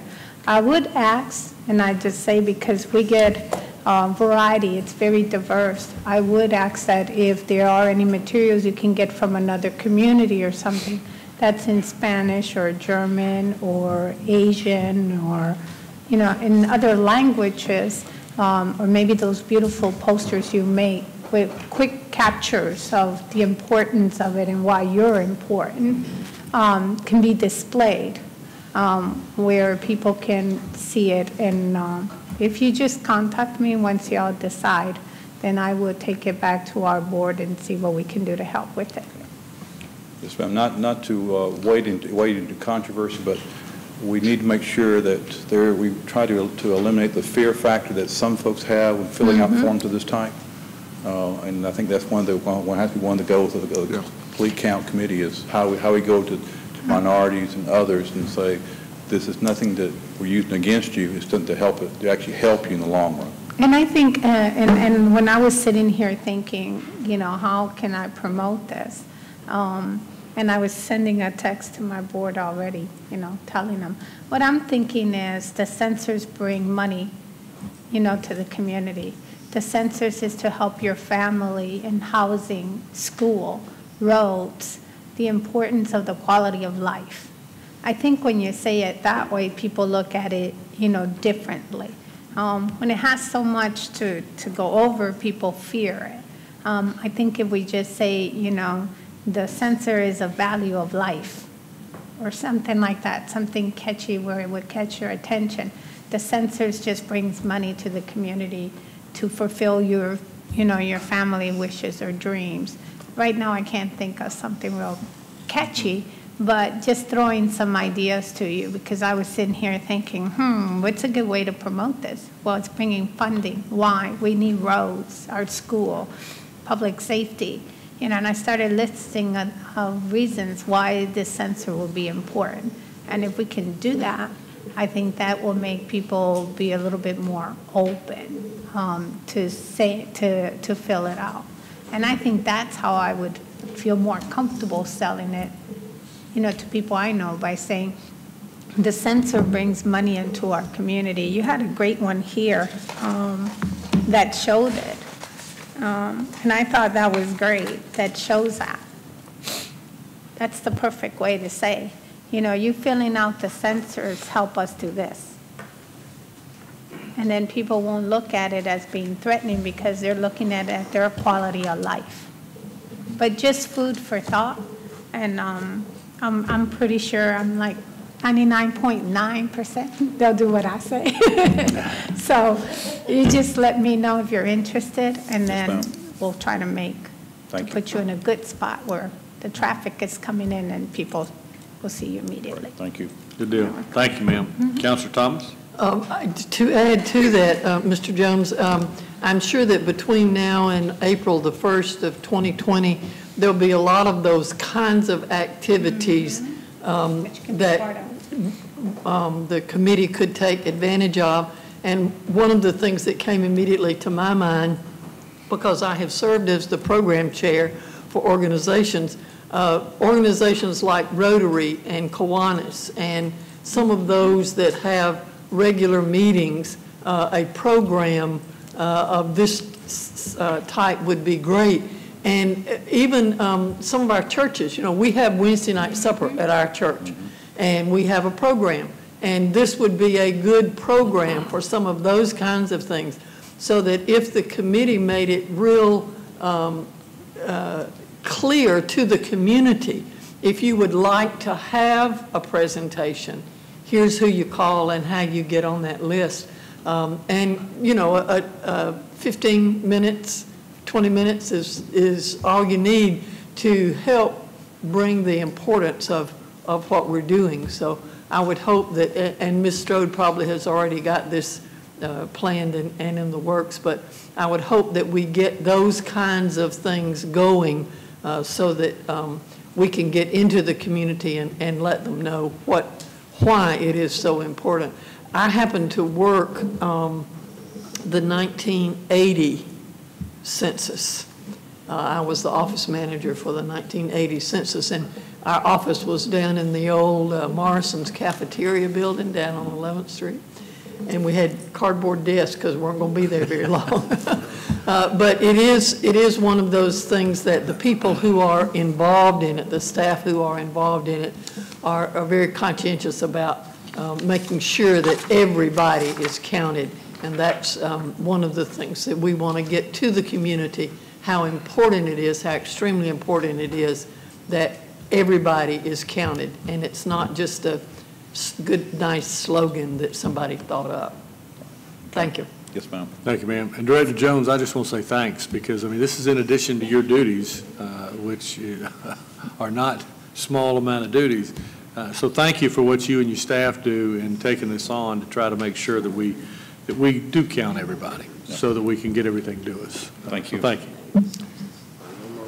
And so, Mr. Mayor, I would just say to those listening, if you think the census count, a complete count, is not important, and you would like to remain the second largest city, when you look at the numbers, the population of Augusta and Columbus, we're talking 2,000 people difference, 2,000.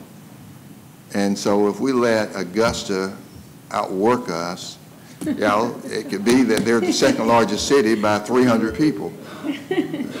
We can do this, but you see the numbers, 2,000 people. I know that there were more than 2,000 people that did not get counted. And so we've got to do a good job. With that, Mr. Mayor, that concludes my agenda. Thank you, Mr. City Manager. We've got a couple of other councilors queued up, several actually. Councilor Huff.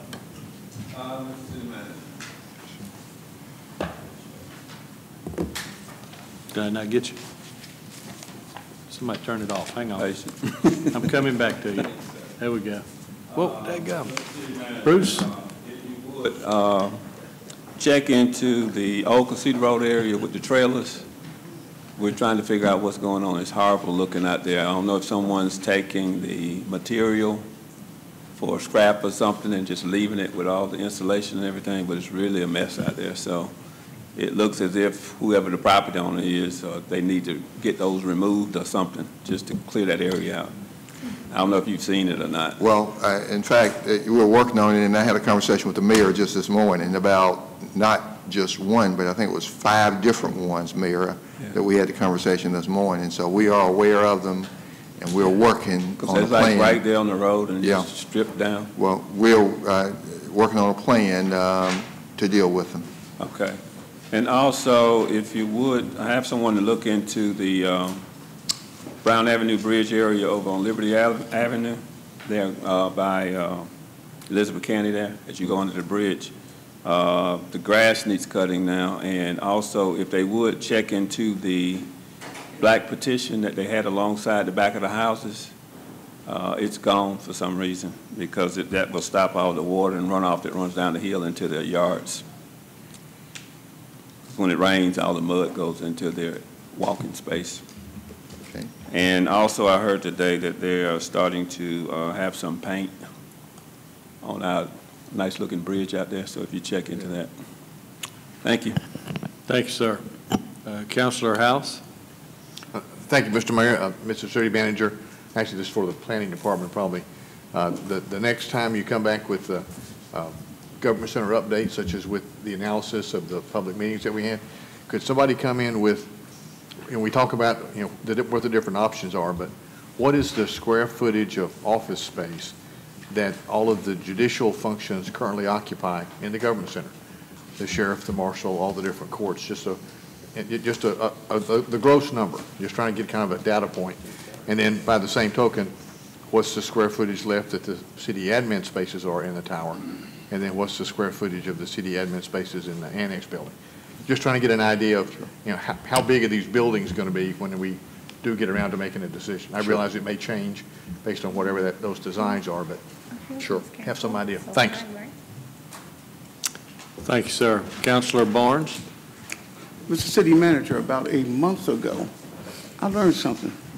Tiasha and Val enlightened me. And this is I know there are a lot of other citizens that may not know this, but anyone who's on injectable medications or diabetic, that they could call 311 and have their sharps container picked up. I didn't know that. But that's a boom, see, and that is a boom for many individuals who may have ambulation problems or transportation problems who are on injectable medications or many diabetics. And so that's huge. And there is and that's Tiasha, look at her hand, Tiasha and Val. Because that is huge. That is something I didn't know, and I definitely want to get out to our many citizens. And there's a really nice gentleman. His name is Troy Vannerson.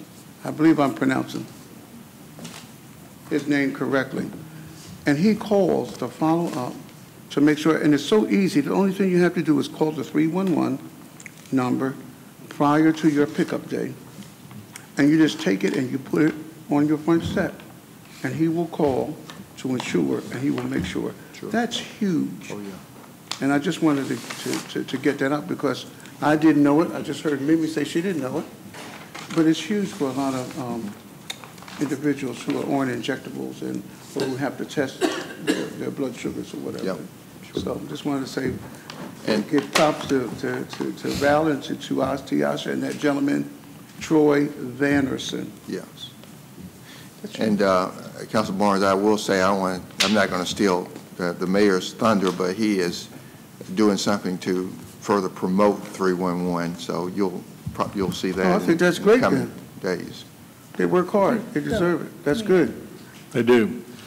We are we're coming up with a different way to try to get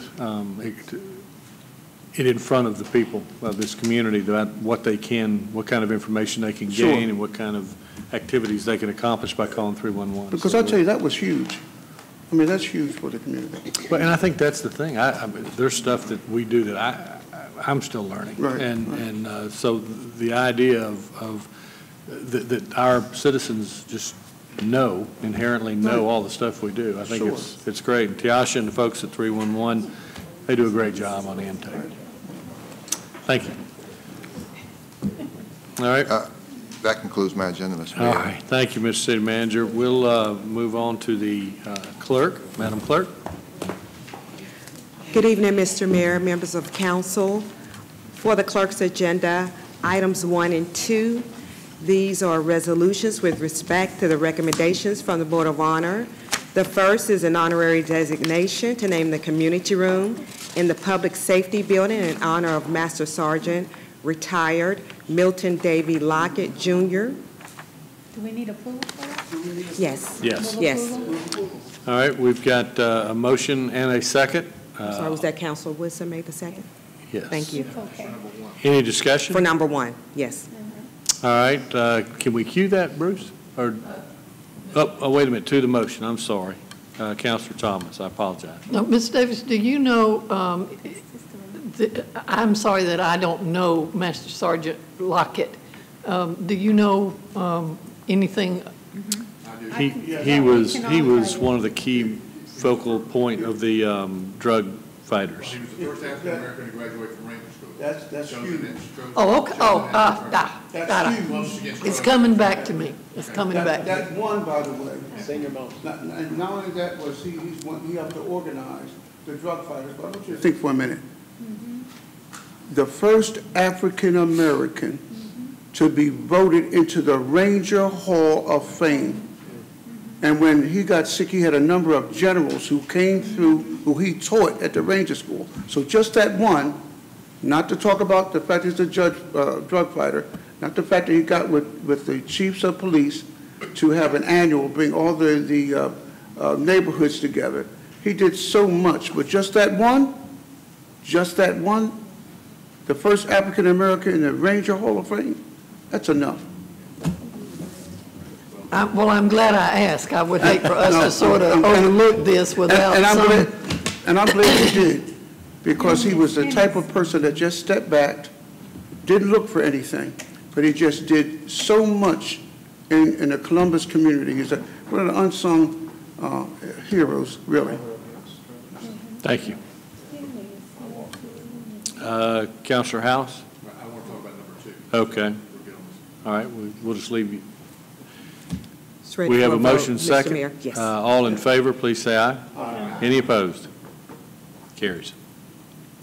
Item number 2, this is a resolution for honorary designation on existing street, 10th Street, from Veterans Parkway to Bay Avenue for signage to reflect Avenue of the Arts. I did just want to make a comment, Mr. Mayor. The Board of Honor approved this application as submitted, and this excludes the amendment that was made and approved by the council on February 12th. Councilor House? And I'd like to reintroduce that amendment. I think it's important to include the Liberty Theater District area in this proposal. Yes. I think just I guess all we need is just a vote to send it back to the Board of Honor and ask them to reconsider. No. You can vote. I think we just approve the amendment. We just approve it? Yeah, you can vote. You can vote to amend it, modify it, expand it. Okay. All right. Well, so there's a motion on the floor to extend. To amend the proposal. That's right. Oh, Councilor Huff. Yeah, it was brought to my attention last week that some of the ones involved in the Liberty District boards and things would like a little time to discuss this with you and everybody before it goes back.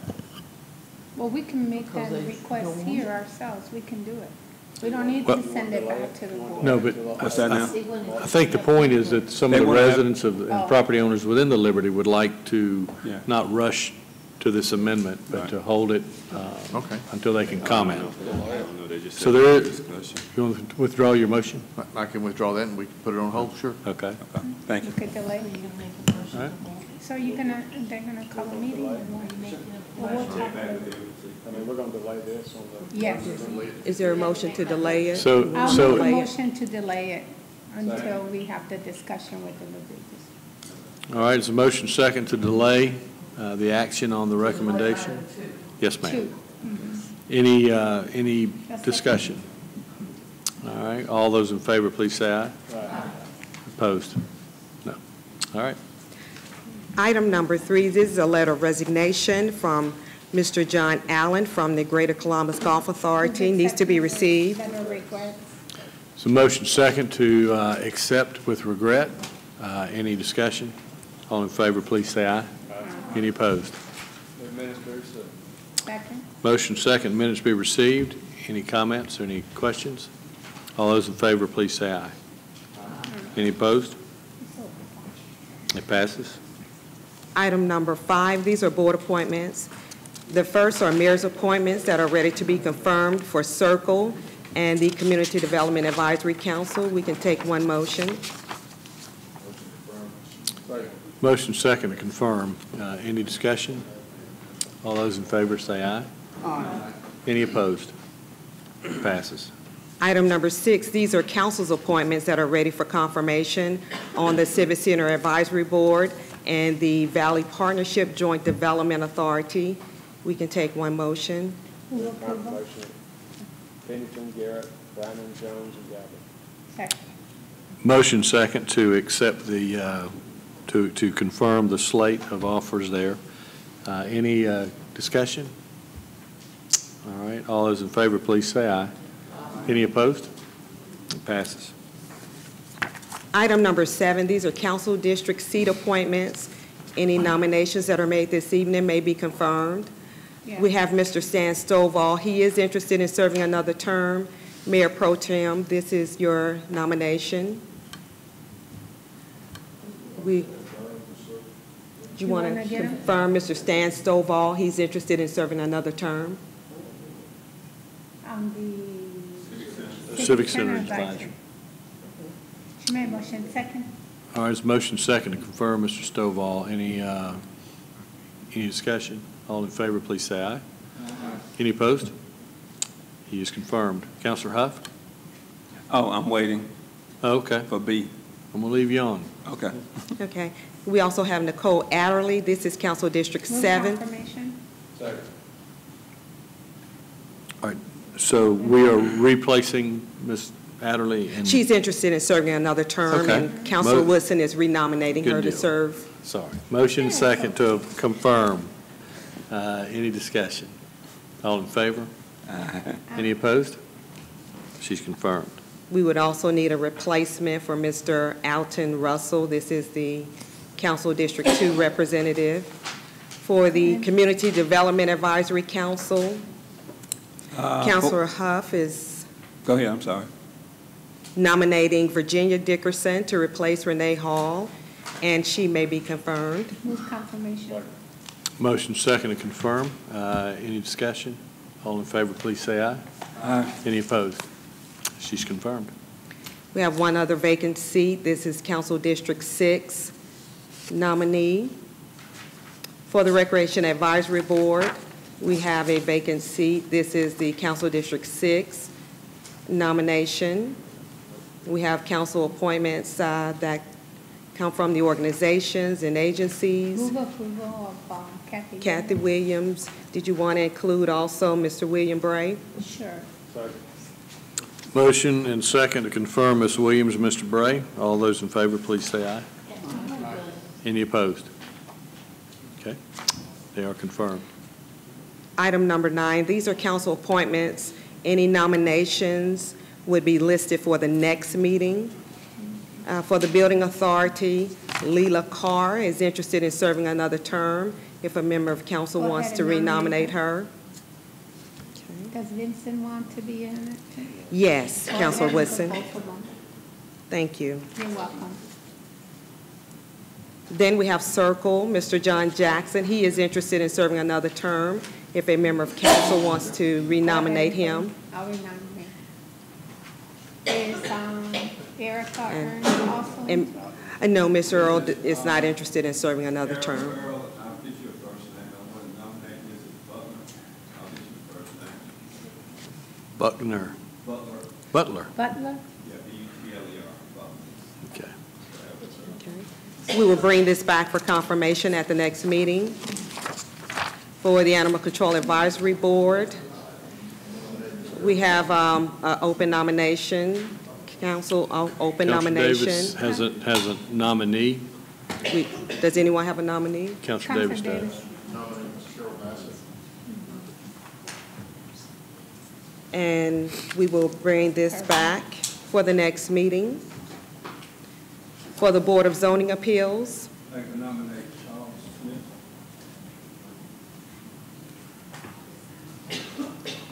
We will bring this back for confirmation at the next meeting.